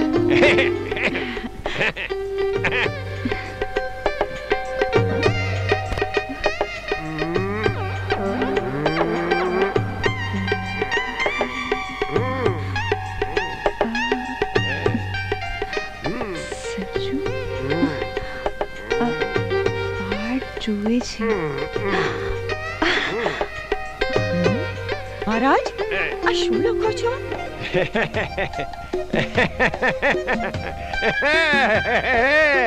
અરે ભવિષ્ય લખ્યું. બુધ ગુરુ શુક્ર લગ્નનો પ્રબળ યોગ છે. લ્યો આવી પહોંચ્યો મારો ભત્રીજો. પ્રણામ મહારાજ. પણ હાથ જુદો મહારાજ. એનો હાથ જોવાની જરૂર નથી, એના ગાલ પર પડેલી રેખાઓ જ બધું કહી દે છે. તો પછી લગ્નનું મુહૂર્ત પણ કાઢી આપો મહારાજ. બસ માં સુદ આઠમ. હે કરો પ્રયાણ, નિવેદ કરો ને પછી કરો શુભારંભ. નદી કિનારે જાના તુમ નહીં જાના. હવે હું જાઉં. લગ્નમાં જરૂર આવજો હા મહારાજ. જરૂર આવીશ, જરૂર આવીશ. મારા આવ્યા વગર એના લગ્ન નો થાય. અને તમે મારા લગ્નમાં જરૂર આવજો, છપ્પર પગ લઈને. સમજ્યા ને? લાલ યો ત્યારે તેલ નાખ્યું, કઈ તેલ નાખ્યું. કઈ તેલ નાખ્યું.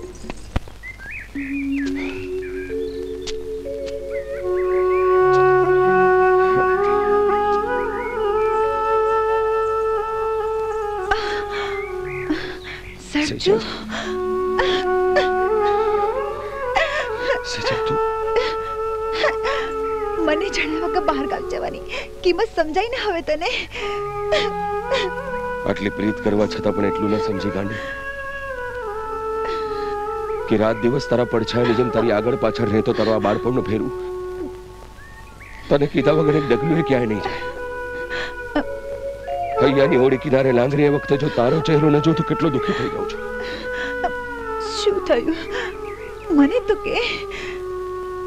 સેજલ, ઘણીવાર માણસ ખૂબ લાચાર થઈ જતો હોય છે.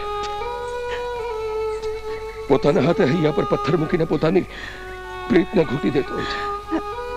એટલે હું કઈ સમજી નહીં. સેજલ, આપણી પ્રીતની મારા મા બાપને જાણ થઈ ગઈ. આપણા બંને કુટુંબના વચ્ચેની અમીરી ગરીબીની કાંટાળી વાળને કારણે મારા બાપુએ મારી પાસેથી વચન લીધું કે આપણે ક્યારે નહીં મળીએ. અને તે વચન આપી પણ દીધું. પ્રીતમાં તો હજી એક નાનું તોફાન જાગ્યું, તું હારી ગયો. તો મોતના માટે જ્યારે પ્રીતનો અખંડ દીવો જલતો રાખો તો શું કરીશ? સાચી પ્રીતનો જન્મ કાયરતાની કોખમાંથી નહીં પણ શક્તિના ગર્ભમાંથી થાય છે. પણ એના માટે ડગલે ને પગલે લડવું પડે છે. એટલે તો પ્રીતનો ઇતિહાસ લોહીથી લખાયેલો છે સરજુ. જાણું છું સેજલ, જાણું છું. ના સરજુ, પ્રીત કરનારા કોઈ દિવસ ઘર નથી ચણી શકતા. એમની તો ફક્ત ખાંભી જ ચણાય છે. મને તો એમ હતું કે મારો સરજુ આખી દુનિયાને હરાઈ દેવો મરદ છે. પણ જો મારી સામે હું એક છોકરી થઈને મોટા ઘરની આબરૂની પરવા કર્યા વગર જ્યારે હું હિંમત રાખી શકતી હોઉં, ત્યારે તું એક મરદ થઈને મને ચૂંદડી ઓઢવાના બદલે આ વડીલોના વચનમાં પડ્યો છે. તારે જોવું છે ને તારે જોવું છે કે મારા હૈયામાં મારા પ્રીતની કિંમત કેટલી છે? તો જોઈ લે.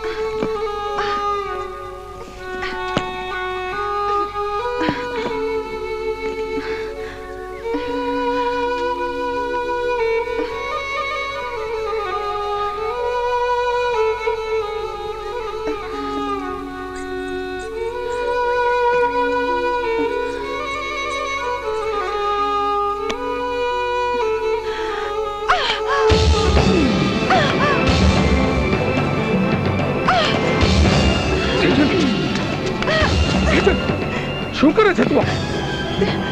તું જો હું શું કરું છું.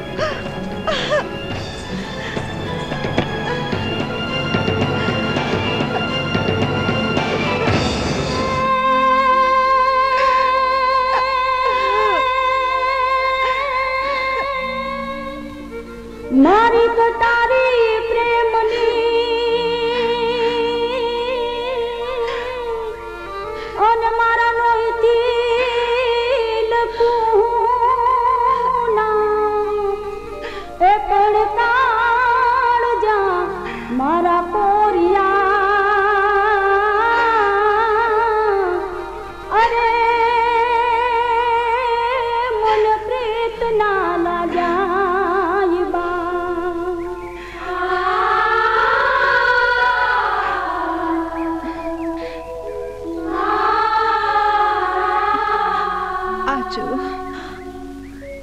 સેજલ અને સરજુ આપણી સાચી પ્રીતનું લોહીથી લખાયેલું નામ અમર થઈને વર્ષોના વર્ષો સુધી આપણા સાચા પ્રેમની કથાને આખું જગત યાદ કરશે. હા સેજલ, તને ખબર છે આ માદડીમાં હું ઝેર લઈને આવી હતી. જો આજે તું મને ના મળ્યો હોત તો હું ઝેર પીને મરી જાત. મારા ન બોલતી, મારા સમજે તને. સેજલ, આજે તારી આ પ્રીતની શક્તિએ મારામાં નવો પ્રાણ ફૂક્યો છે. હવે તો દુનિયાની કોઈ તાકાત આ સેજલ અને સરજુને જુદા નહીં કરી શકે. હવે તો જ્યાં મારી સેજલ ત્યાં એનું સરજુ, અને જ્યાં સરજુ ત્યાં છે એની સેજલ.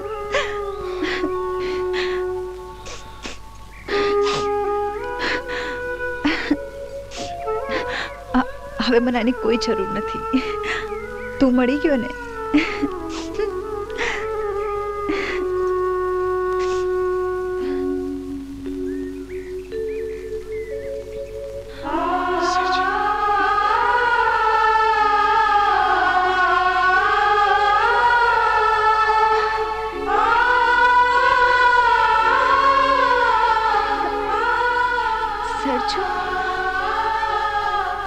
સરજુ,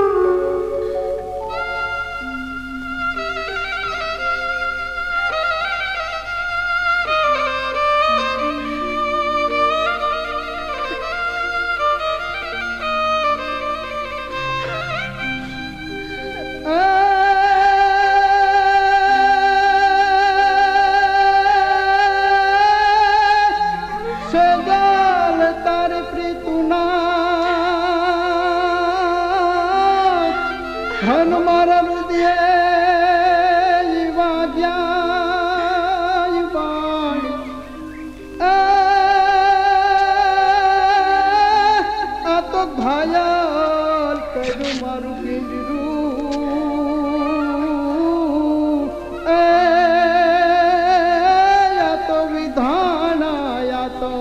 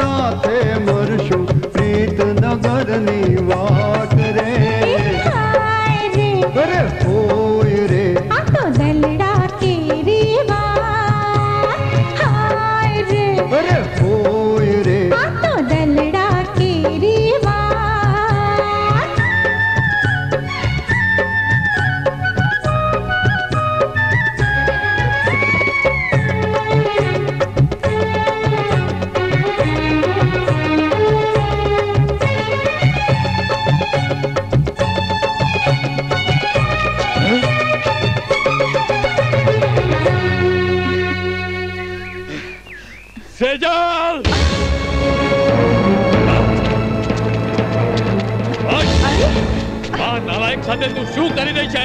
જે કરી રહી છે તું જોઈ રહ્યો છે. શરમ વગરની ઘેર જા. છોડ મારા હાથ, નહીં તો પહેલા તમાચાની ફરિયાદ અપાઈ દઈશ. છોડ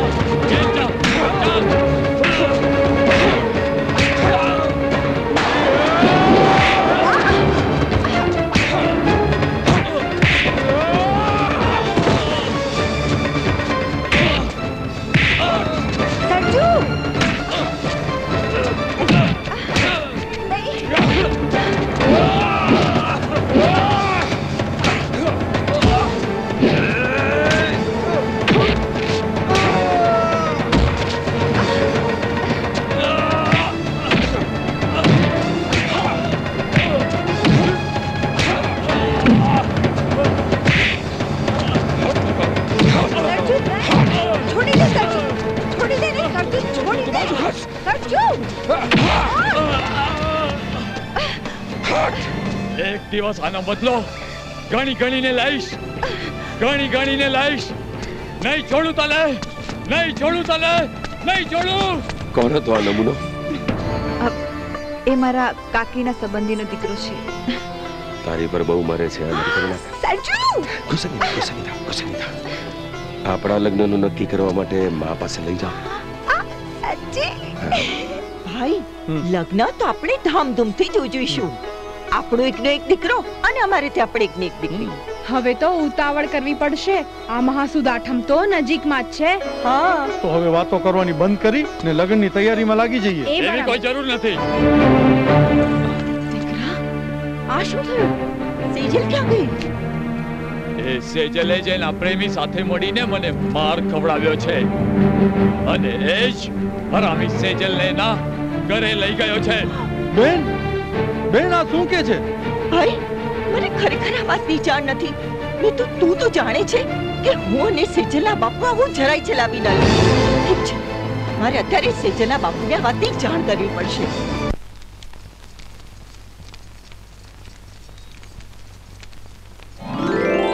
માં,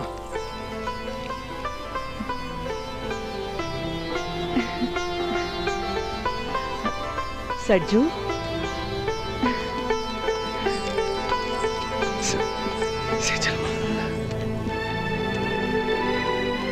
સરજુ, તું સેજલને લઈને આવ્યો? અરે, ગઈકાલે તારા બાપુએ આટલું કહ્યું, છતાંય તારી આંખ ન ઉઘડી. મારી આંખ તો આજે સેજલે ઉગાડી છે માં. સાચા હૈયાના પ્રેમ હોય ને તો કાયરતાની પછડી ઓઢીને સંતાઈ ન જવાય. એમાં તો સામી સાથે લડવું પડે માં. તું કોની સામે લડીશ બેટા? આ સમાજ સાથે? જે સમાજે કઈક પ્રેમીઓના માથા વાઢી નાખ્યા છે એ સમાજ સાથે લડીશ તું? માં, પ્રેમ ખાતર માથું ઓઢાય ને ત્યારે માથું નથી રહેતું, કંકાવટી બની જાય છે અને એમાંથી વહેતું લોહી સુહાગણનું સિંદૂર. સેજલ, મારો દીકરો તો ભાન ભૂલી ગયો છે. તું તો મોટા ઘરની આંખનું રતન.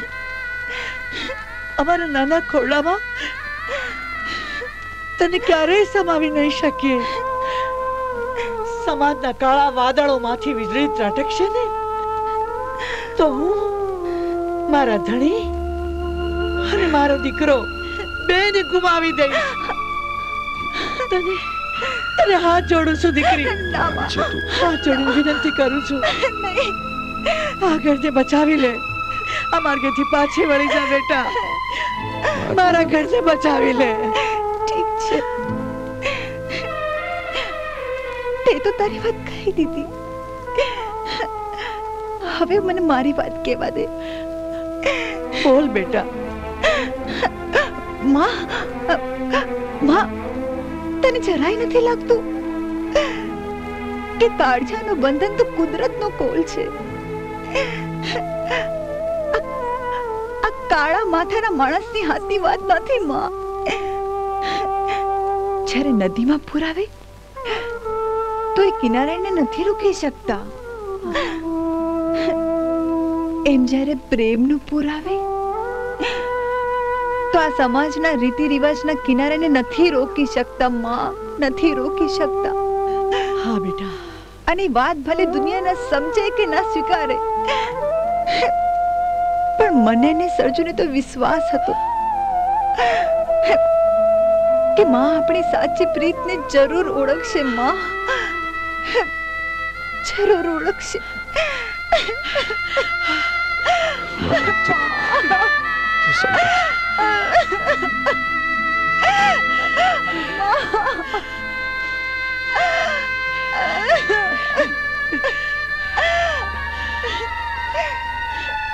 દીકરી, માં તું મને દીકરી કહે છે ને, તો હું એક વાત કહું. અધૂરા હાલડાની દોરીએ અધૂરા હેતે જ્યારે મારી માં મને મૂકીને જતી રહી ત્યારે હું સાવ એકલી અટુલી થઈ ગઈ હતી. મને થયું કે હું બહુ બનીને તમારા ઘરે આવીશ અને તમે મને દીકરી માનીને મુશળધાર વરસાદની જેમ પ્રેમથી ભીંજવી નાખશો. બસ બેટા બસ. આવ ન બોલ બેટા, આવ ન બોલ. આજે મેં જાણ્યું માં કે જેમ રણ માણસને તરસ્યા મારી નાખે છે, એમ કોકવાર પાણી ભરેલી વાદળી પણ તરસ્યા મારી નાખે છે. આવું શું કામ બોલે છે બેટા? અરે મેં તો ક્યારની હા પાડી દીધી હોત, પણ સરજુના બાપુની ઉપરવટ જવું એ પાપ છે મારે માટે. તો ઠીક છે માં, હું જાઉં છું, પણ માં તું એ સમજી લેજે કે આ જગતમાં સેજલ અને સરજુ શ્વાસ લેશે પણ સાથે અને મરશે પણ સાથે. ભલે તું માં થઈને એની સાથે ના ઊભી રહે.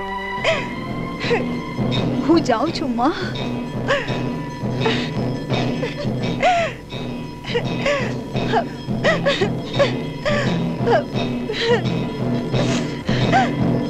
માં, હું પણ જાઉં છું સેજલની સાથે.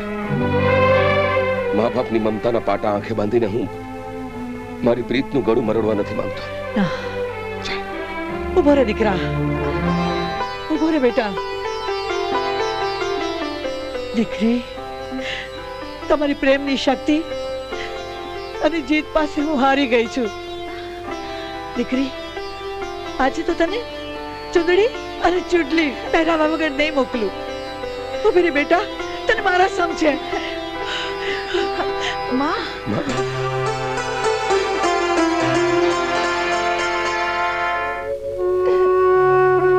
સરજુ, સરજુ.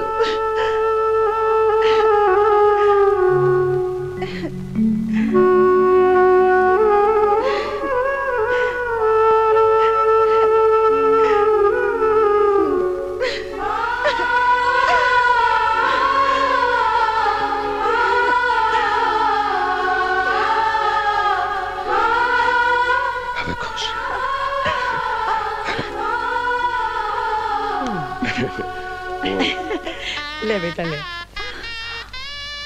આ ચૂડી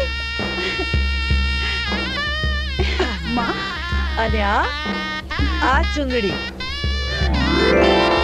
મારા દીકરાની આવનારી વહુ માટે મેં સંગ્રહીને રાખી હતી.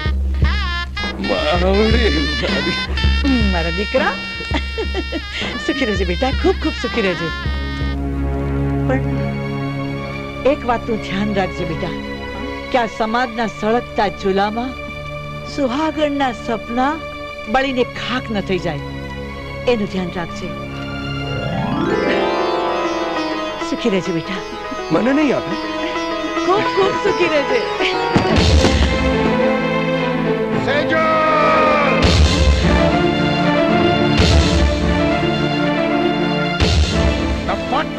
મુખીની દીકરી થઈને એક મામૂલી મામૂલી પૂજારીના છોકરા સાથે લગ્ન કરી રહી છે. અને બેશરમ તું એને ફસાવી રહ્યો છે. સેજલના વડીલ છો ને એટલે થોડી શરમ રાખું છું, નહીં તો ચૂપ રે સરજુ, ચૂપ રે. અહીંથી ચાલો જા. કહ્યું ને તને, ચાલો જા અહીંથી. કહું છું ચાલો જા. તારી માના સોગન છે તને. જા અહીંથી.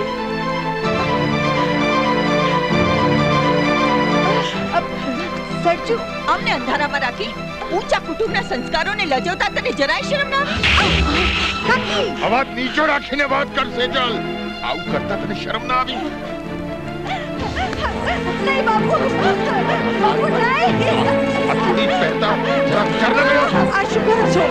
અરે અમ્મા, સરજુ, આ શું કરો છો તમે? ચૂડી પડકા. અરે બાપુ, બાપુ આ શું કરો છો? આપણો ખુશાલ પડતે ના કર્યા. કાઢ છોડી દો. લાજ નથી તારા બાપની લાજ નથી, મરેલી માની લાજ નથી તને. આપી દે મને, આપી દે.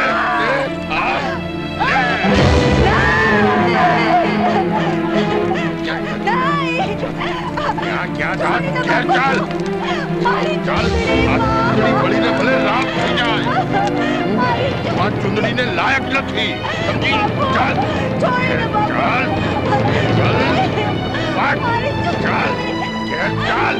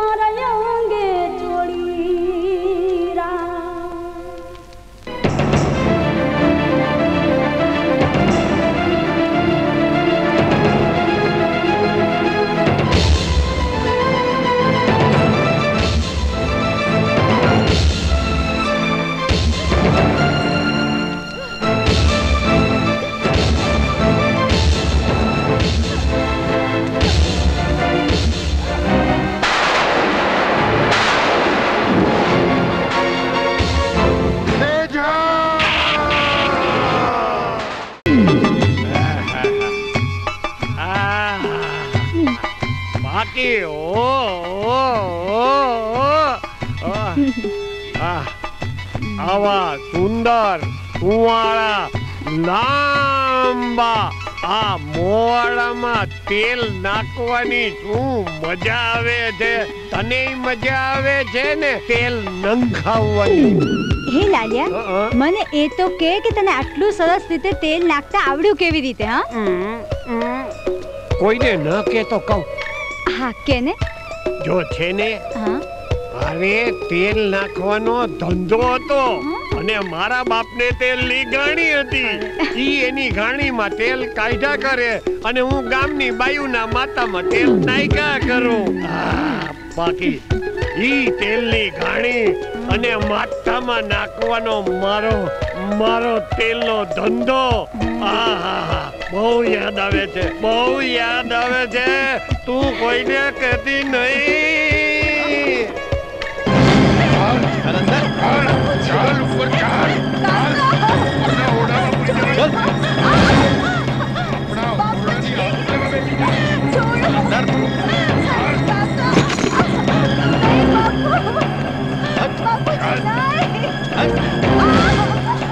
ખબરદાર, મારા વધારે પડતા લાડકોડને કારણે આ છોકરી બગડી ગઈ છે. એને સુધારવાની જરૂર છે. બધું જ ખાવાનું આ ઓરડામાં એને આપજો. ને જો બહાર નીકળવાની કોશિશ કરી છે ને તો એના ટાટિયા ભાગી નાખજો. કહું છું તમને, આ છોકરીની શાન ઠેકાણે લાવવી પડશે.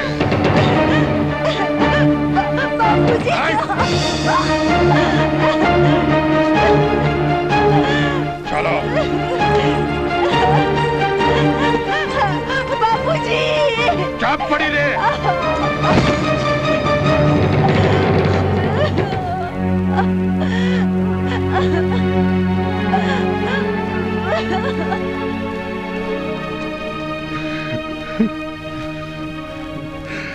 સેજલની બા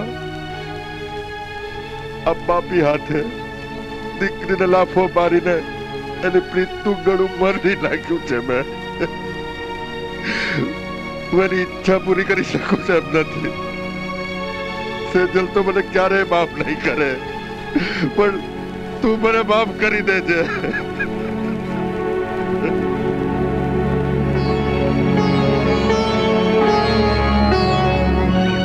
માથે સાફો બાંધીને વરરાજા બનીને તને લઈ જવા માટે. સરજુ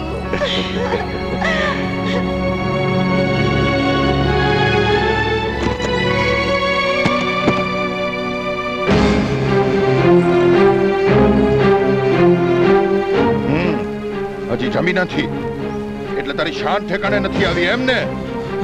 આમ ભૂખી રહીને તું અમને દબાવીને તું તારી મનમાની કરવા માંગે છે, પણ તું એક વાત સમજી લેજે કે સમાજમાં મારું માથું નીચું કરવા માંગનાર જો મારો કાળજાનો કટકો હોય ને તોય એની કોઈ મને પરવા નથી. સમજી? કેટલી પથ્થર ઢીલી થઈ ગઈ છે તું. અરે 100 જન્મોના પ્રાણ પૂર્યા હોય ને તોય આવો બાપ ન મળે. પણ તું તો ભર જુવાનીમાં સ્વાર્થી ને આંધળી બનીને અમારી કેટલી પેઢીઓની આબરૂને કલંક લગાડવા બેઠી છે. અને બે કોડીના સરજુમાં એવું તે છે શું? તમારા માટે ભલેની કિંમત બે કોડીની હોય, પણ મારા માટે ભગવાન સમાન છે. એમ એ તારા માટે ભગવાન છે તો મારે તારા ભગવાન અને તને બંનેને પાઠ ભણાવવો પડશે. આ છે ને મારા બાપનું ઘર છે, તારું નહીં. આ મારી માં શું મરી ગઈ? તું અને તારી માં માલકીન થઈને મનમાની કરવા બેઠી છો. ચૂપ રહે અને એક વાત જાણી લે કે તારો બાપ પણ હવે તારો બાપ રહ્યો નથી. હવે કઈ જણાવવાની જરૂર નથી બાપુ. એ તો જ્યારે બાપની આંખની સામે જ પોતાના જ ઘરમાં પોતાની દીકરીની આવી દશા ના હોય. અરે ડોલી ઉછકનાર બાપ દીકરીની નનામી ઉંચકવાની તૈયારી ના કરે બાપુ, ના કરે. દીકરા, બાપ તરીકે હું બધું જ ભૂલવા તૈયાર છું, પણ તું સરજુને ભૂલી જા.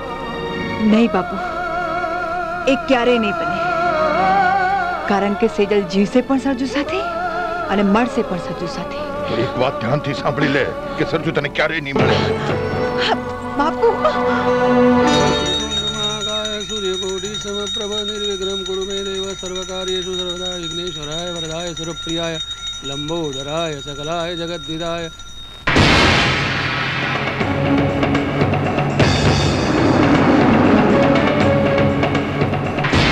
પધારો મુખી બાપા, પધારો.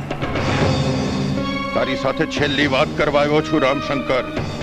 તે જાણી જ લીધું હશે કે તારા છોકરાએ કેવું નીચું જોવાનું કામ કર્યું છે.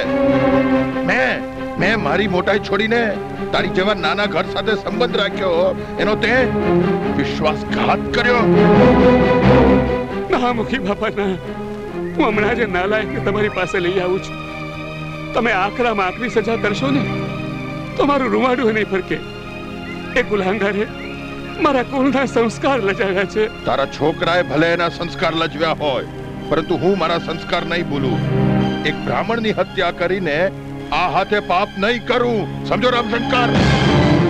એક વાત સમજી લે, તમે લોકો મંદિર છોડીને ચાલ્યા જાઓ અને તારા છોકરાને કહી દે આ મંદિર ગામ બધું છોડીને ચાલ્યો જાય અને પછી એનું કાળું મોઢું પણ આ ગામમાં ના બતાવે. સમજો? અને બીજું, ગામ છોડ્યા બાદ સરજુ આ ગામમાં ક્યારે મારી નજરોની સામે આવવો જોઈએ નહીં અને આ મંદિરમાં તમને પણ મળવા ક્યારે આવી શકશે નહીં. સમજ્યા ને? ઓકે બાપા, આટલા વર્ષો સુધી જે ભગવાનની મેં સેવા ચાકરી પૂજા કરી છે એના સોગન ખાઈને કહું છું કે અત્યારે ને અત્યારે નફાવટને આ ઘર મંદિર ને ગામ મુકાવી દઈશ. ગામ મુકાવીશ મુકી બાપા, હું એને ગામ મુકાવી દઈશ. રામશંકર, તારા શબ્દો પર વિશ્વાસ રાખીને જાઉં છું. ચલો. હે ભગવાન.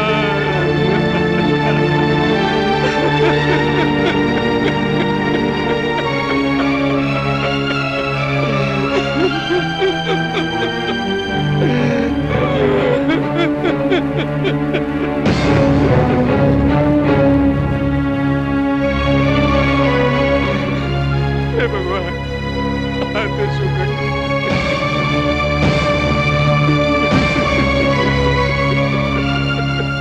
નહીં સરજુના બાપુ, તમે રડશો નહીં. અમે મા દીકરાએ મુખીની બધી જ વાતો સાંભળી છે. સાંભળી છે ને? તો કહી દે તારા દીકરાને કે અત્યારે અત્યારે ઘર છોડીને ચાલ્યો જાય. ભલે બાપુ, જાઉં છું. દીકરાના તું જવાની વાત કરે છે?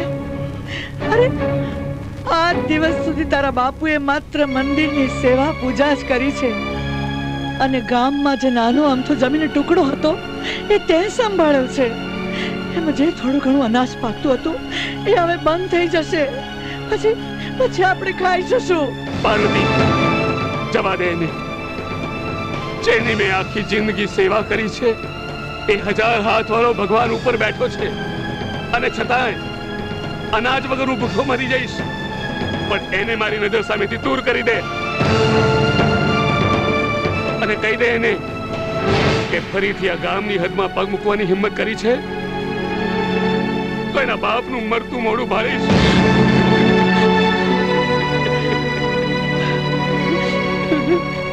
જાઉં છું. ઉભા રહે દીકરા, તું એકલો ક્યાં જઈશ? હું પણ તારી સાથે આવું છું. નહીં નહીં માં, તારાથી આવું ના બોલાય. તને મારા સમજે. મારા કરતા તો આ બાપુને અને આ ઘરને તારી વધારે જરૂર છે. મારા જેવા નાલાયક દીકરા માટે તારાથી આવા દેવ જેવા પતિને ના છોડાય. માં, તું પણ મન કઠણ કરીને થોડી ઘણી બાપુ જેવી થઈ જાય કે જેના માટે ગામ લોકો કે સમાજના રીત રિવાજો સામે એમના લાડકા સંતાનની લાગણીની કોઈ કિંમત નથી. ના બેટા ના, સંતાનોની કિંમત તો મા બાપને ગળા સુધી હોય છે, પણ મુખીના ઊંચા ખોરડાનો ડર લાગે છે. માં, પ્રીત કેદી મેડી કે ખોરડા જોઈને થતી હોય છે. એ તો રુધિયાથી રુધિયાની વાત છે માં. જે બાપુ આ ગામ લોકો કે આ સમાજના લોકો નહીં સમજી શકે. એમ માનમાં કે તારા દીકરાના પ્રેમની અગ્નિ પરીક્ષા આજે ચાલુ થઈ ગઈ છે. મને બીજા કોઈની જરૂર નથી, બસ તમારા બંનેના આશીર્વાદની જરૂર છે. એ તો આપીશ ને માં. સુખી રહેજે બેટા, ખૂબ સુખી રહેજે.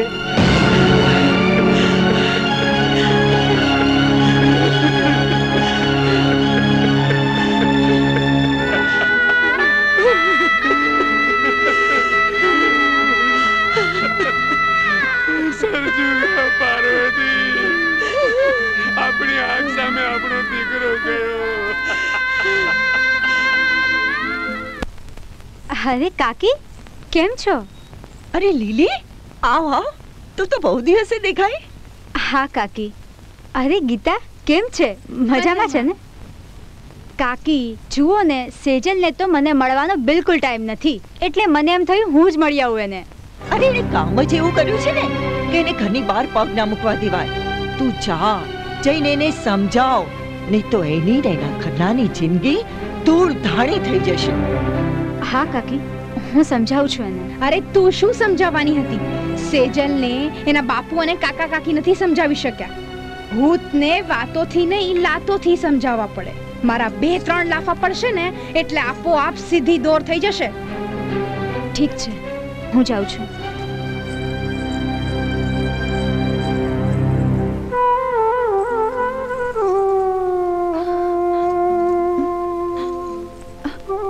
લીલી,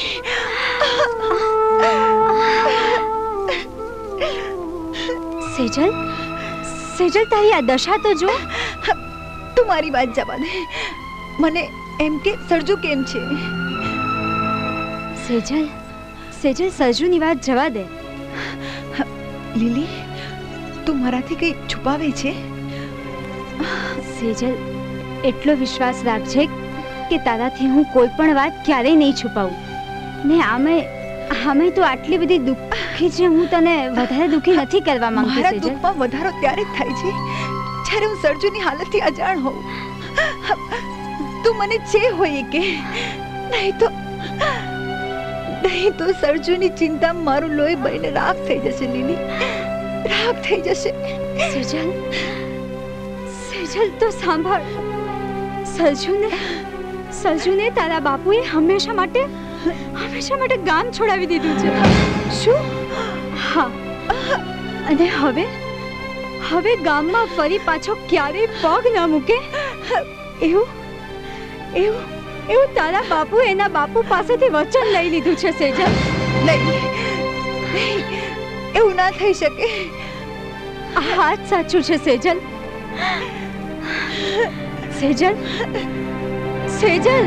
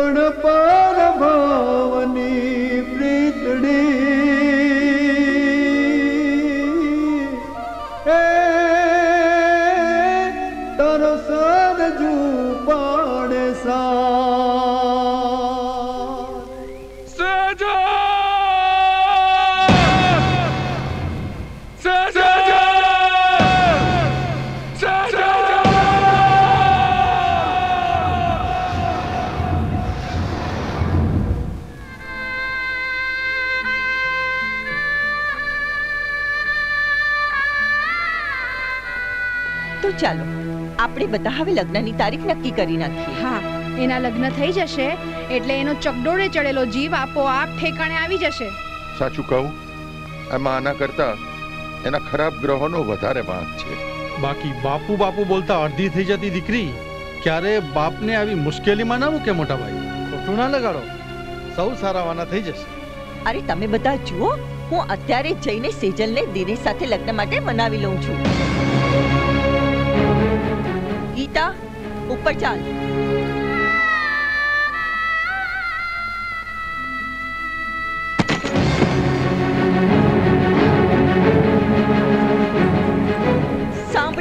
સેજલ, તારા દિનેશ સાથેના લગ્નની બધી તૈયારી થઈ ચૂકી છે. જો હવે તું કંઈ પણ રમત કરવાની કોશિશ કરીશ તો તારી આ કાકી તારા રૂએ રૂએ ડામ દેતા જરા પણ અચકાશે નહીં. તમે મારા રોમે રોમે ડામ પર દેશો ને તો એનાથી જે મારા રોમે રોમે નામ લખાયું છે એને હું ક્યારે નહીં ભૂલી શકું. આ સેજલ લગ્ન કરશે તો ફક્ત એના સરજુ સાથે જ. નીચ, હલકટ, તને હવે મારે મારા સાચા સ્વરૂપના દર્શન કરાવવા જ પડશે. કાકી, એ તો આટલા દિવસથી હું તમને વડીલ તરીકે માન આપી રહી હતી. બાકી તમારો સ્વાર્થી ભરેલું સ્વરૂપ હું એ ક્યાં નહીં ઓળખી ગઈ. નાલાયક, તે મને ધક્કો માર્યો. હવે જો હું તારા કેવા ગુંડા હાલ કરું. ગીતા, દોડો લાવ. છોડી દો. વાંધે નહીં જતી. નાલાયક, હવે તારામાં તાકાત હોય લગતા માર. હવે હું પણ જોઉં છું કે તું સામે ચાલીને મારા પગ પકડીને દિનેશ સાથેના લગ્નની માટે હા પાડે છે કે નહીં. કાકી, ચાલ ગીતા.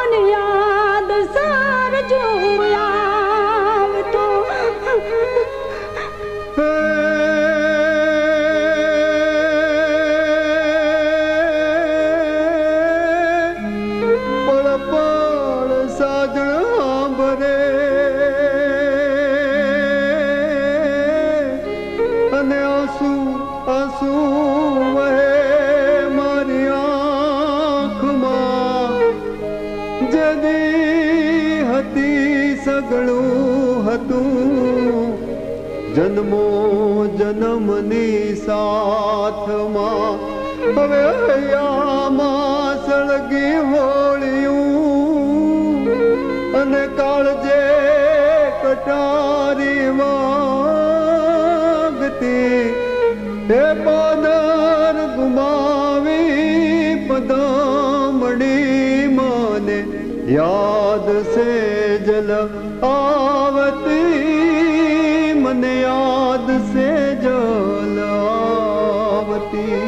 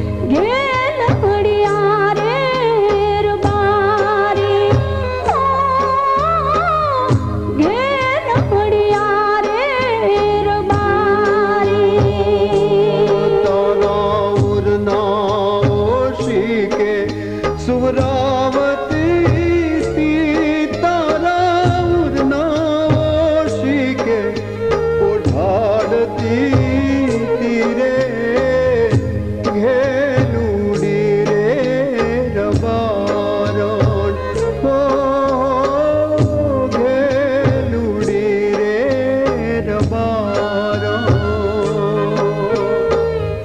वेणु मावीरडो गाड़ती तीवे मावीरडो गाड़ती तीरे गेल अड़िया रे रबारी गेल अड़िया रे रबारी खोबले पाड़ी पाती सी मने खोबले पाड़ी गाती तीरे घेलूड़ी रे रबारण हो घेलूड़ी रे रबारण घेल अड़िया रे रबारी घेलूड़ी रे रबारण घेल अड़िया रे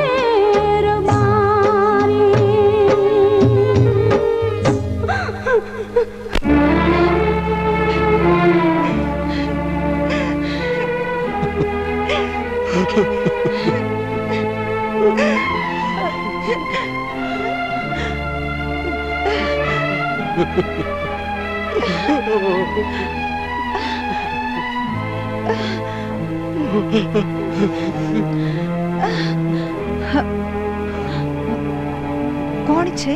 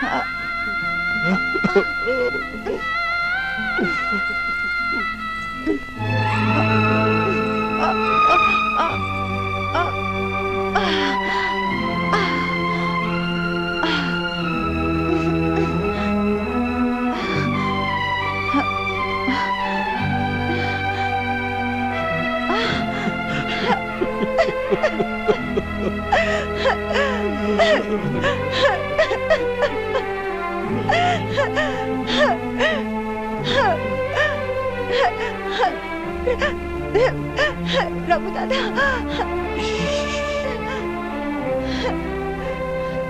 हड़वे बोल बेटा, हड़वे बोल।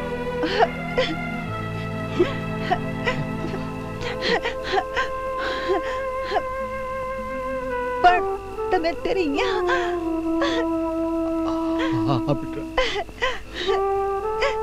રામુ દાદા જ્યારે મારા આખું ઘર મારું વેરી થઈ ગયું ત્યારે તમે આટલો વાર રાખીને મારી સંભાળ શા માટે રાખો છો?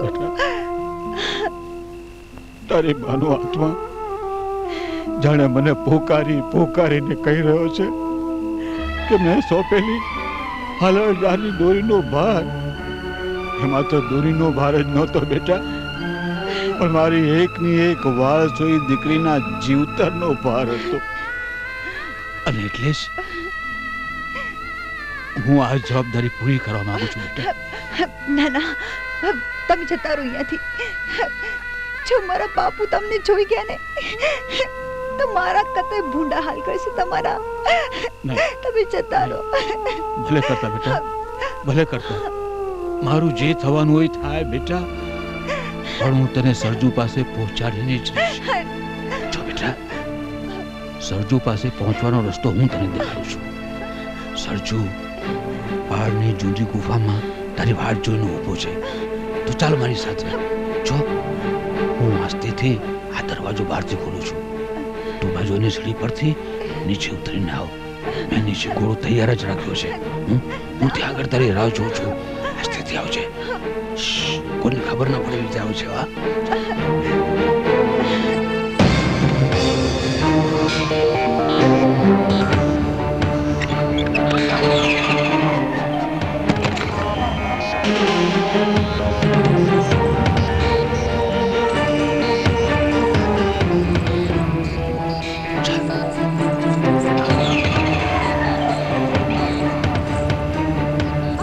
સંભાળીને બેટા, સંભાળીને.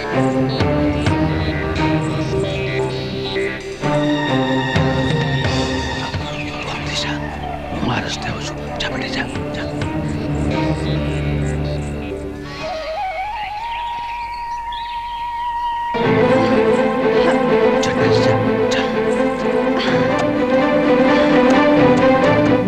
મુખી બાપા કેમ આમ હાફળો ફાફળો થઈને વાત કરે છે? આપણો નોકર રામુ સેજલબેન ને ભગાડીને લઈ ગયો. શું વાત કરે છે?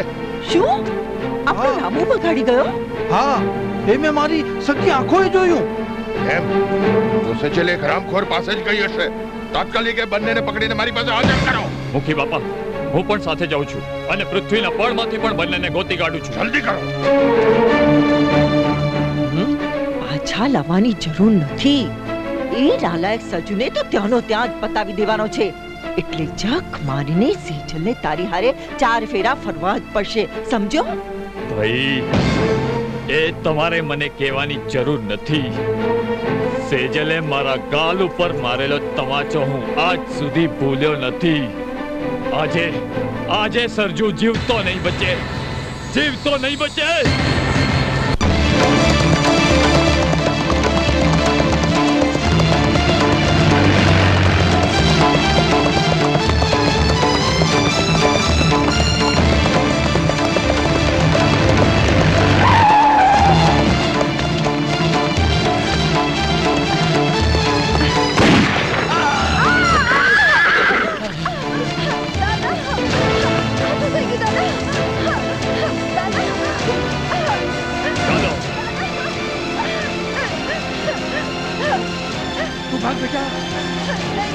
મારી ચિંતા ના કર.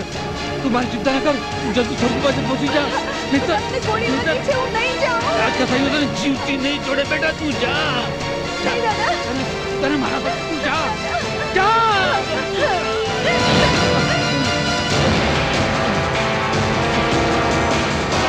પકડી લો એને. છટકી ના જાય.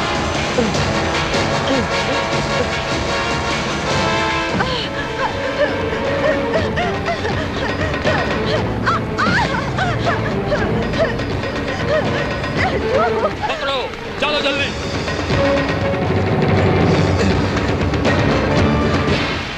બંને ક્યાં ગયા? ગોતો એમને.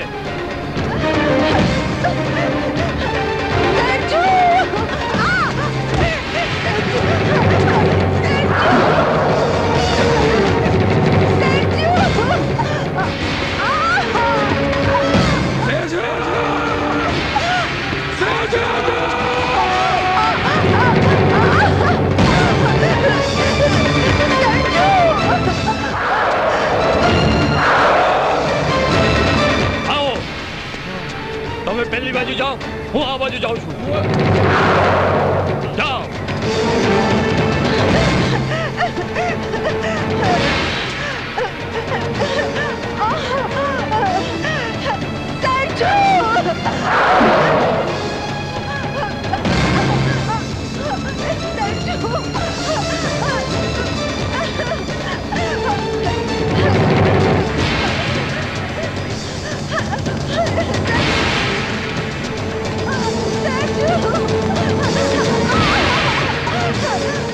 ભાગીને જઈશ ક્યાં?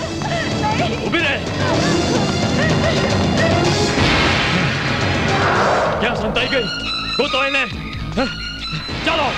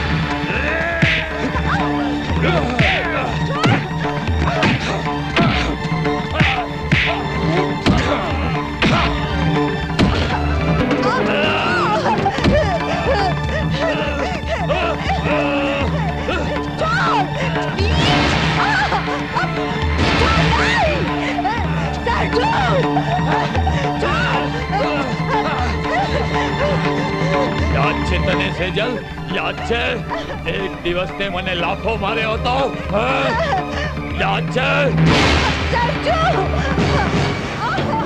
એ લાફાનો બદલો એવો ગણી ગણીને લઈશ એવો ગણી ગણીને લઈશ કે તું જિંદગી ભર યાદ રાખીશ જિંદગી ભર યાદ રાખીશ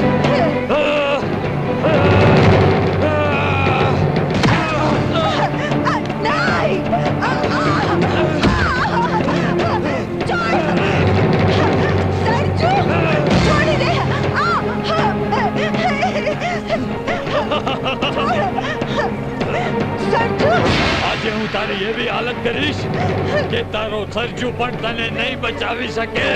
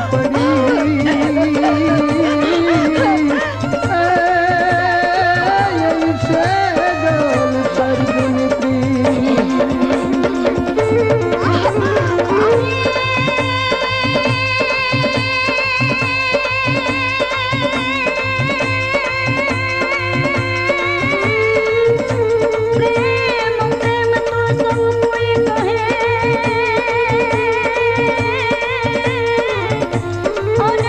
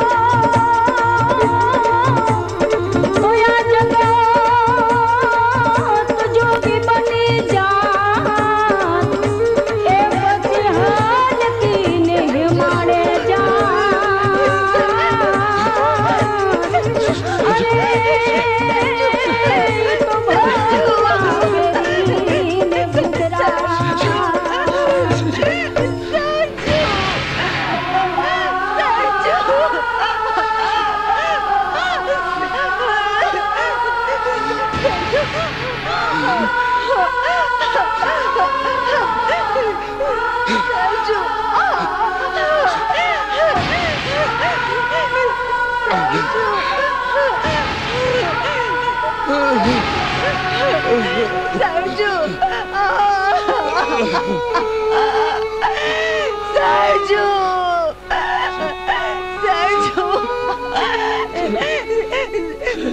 સરજુ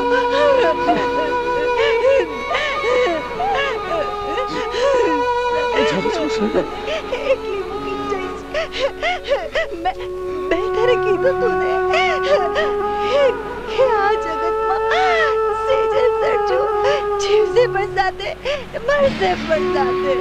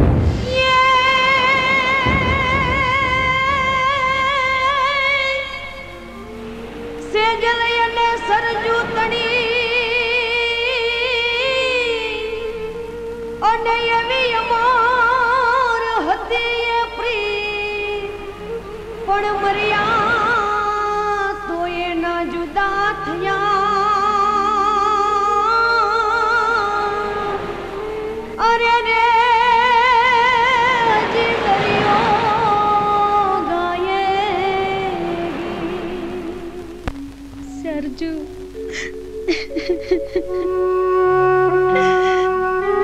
હવે છાને રહી જા દીકરી, શાંત થઈ જા.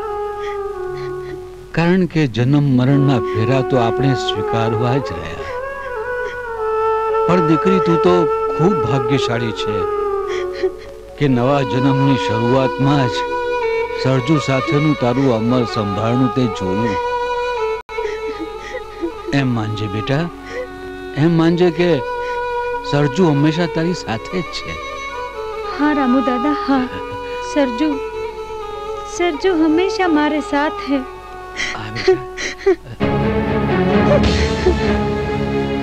દીકરી ત્યાં જો, અચાનક તને મળવા કોણ આવ્યું છે? જો બેટા. બાપુ. બાપુ? મને બાપુ કીધો? બાપુ.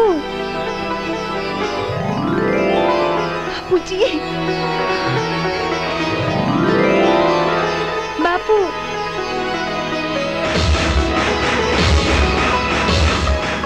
દીકરી.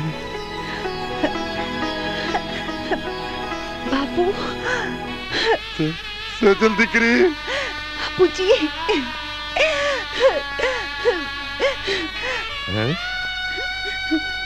बापू देखो दादा, बापू आई गया. सेजल દીકરી. बापू बापू बापू बापू.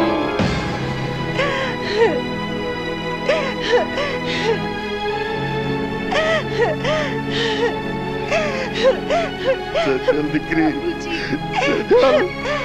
સેજલ બહુ હેરાન કરી તને.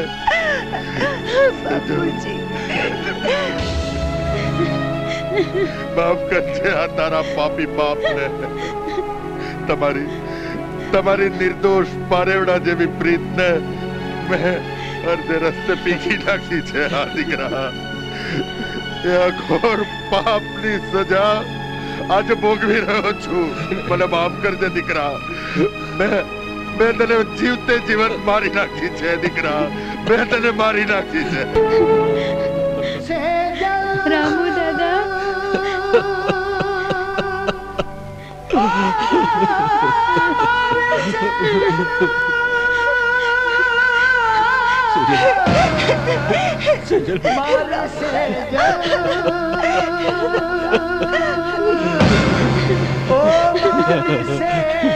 તો બા સાહેબ હવે આપણી રજા લેવ.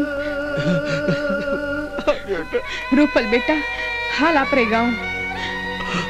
ना माँ, मैं सरजू ने छोड़ के तारे साथ नहीं आवी सकूं. पूर्व जन्म री पीतरा संभालना अब मने आगे पग रखने नहीं देवे.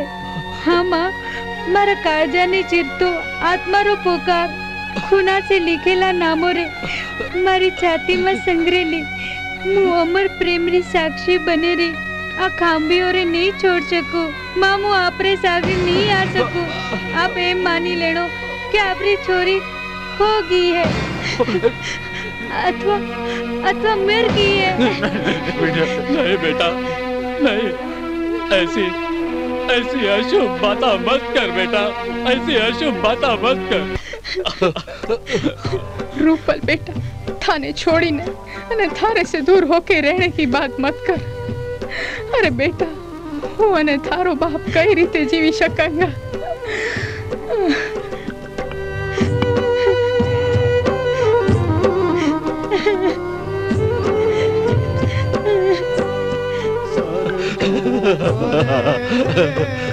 आप खरा हो, पर आप देखो सरजूरी आंख में आंसू एकत्र रो रियो है. वो एमने रोता मुकी रे नहीं जाओ. सरजू मारे बिना नहीं रह सके. मु जाऊं माँ, मु जाऊं. सरजू, सरजू, सरजू.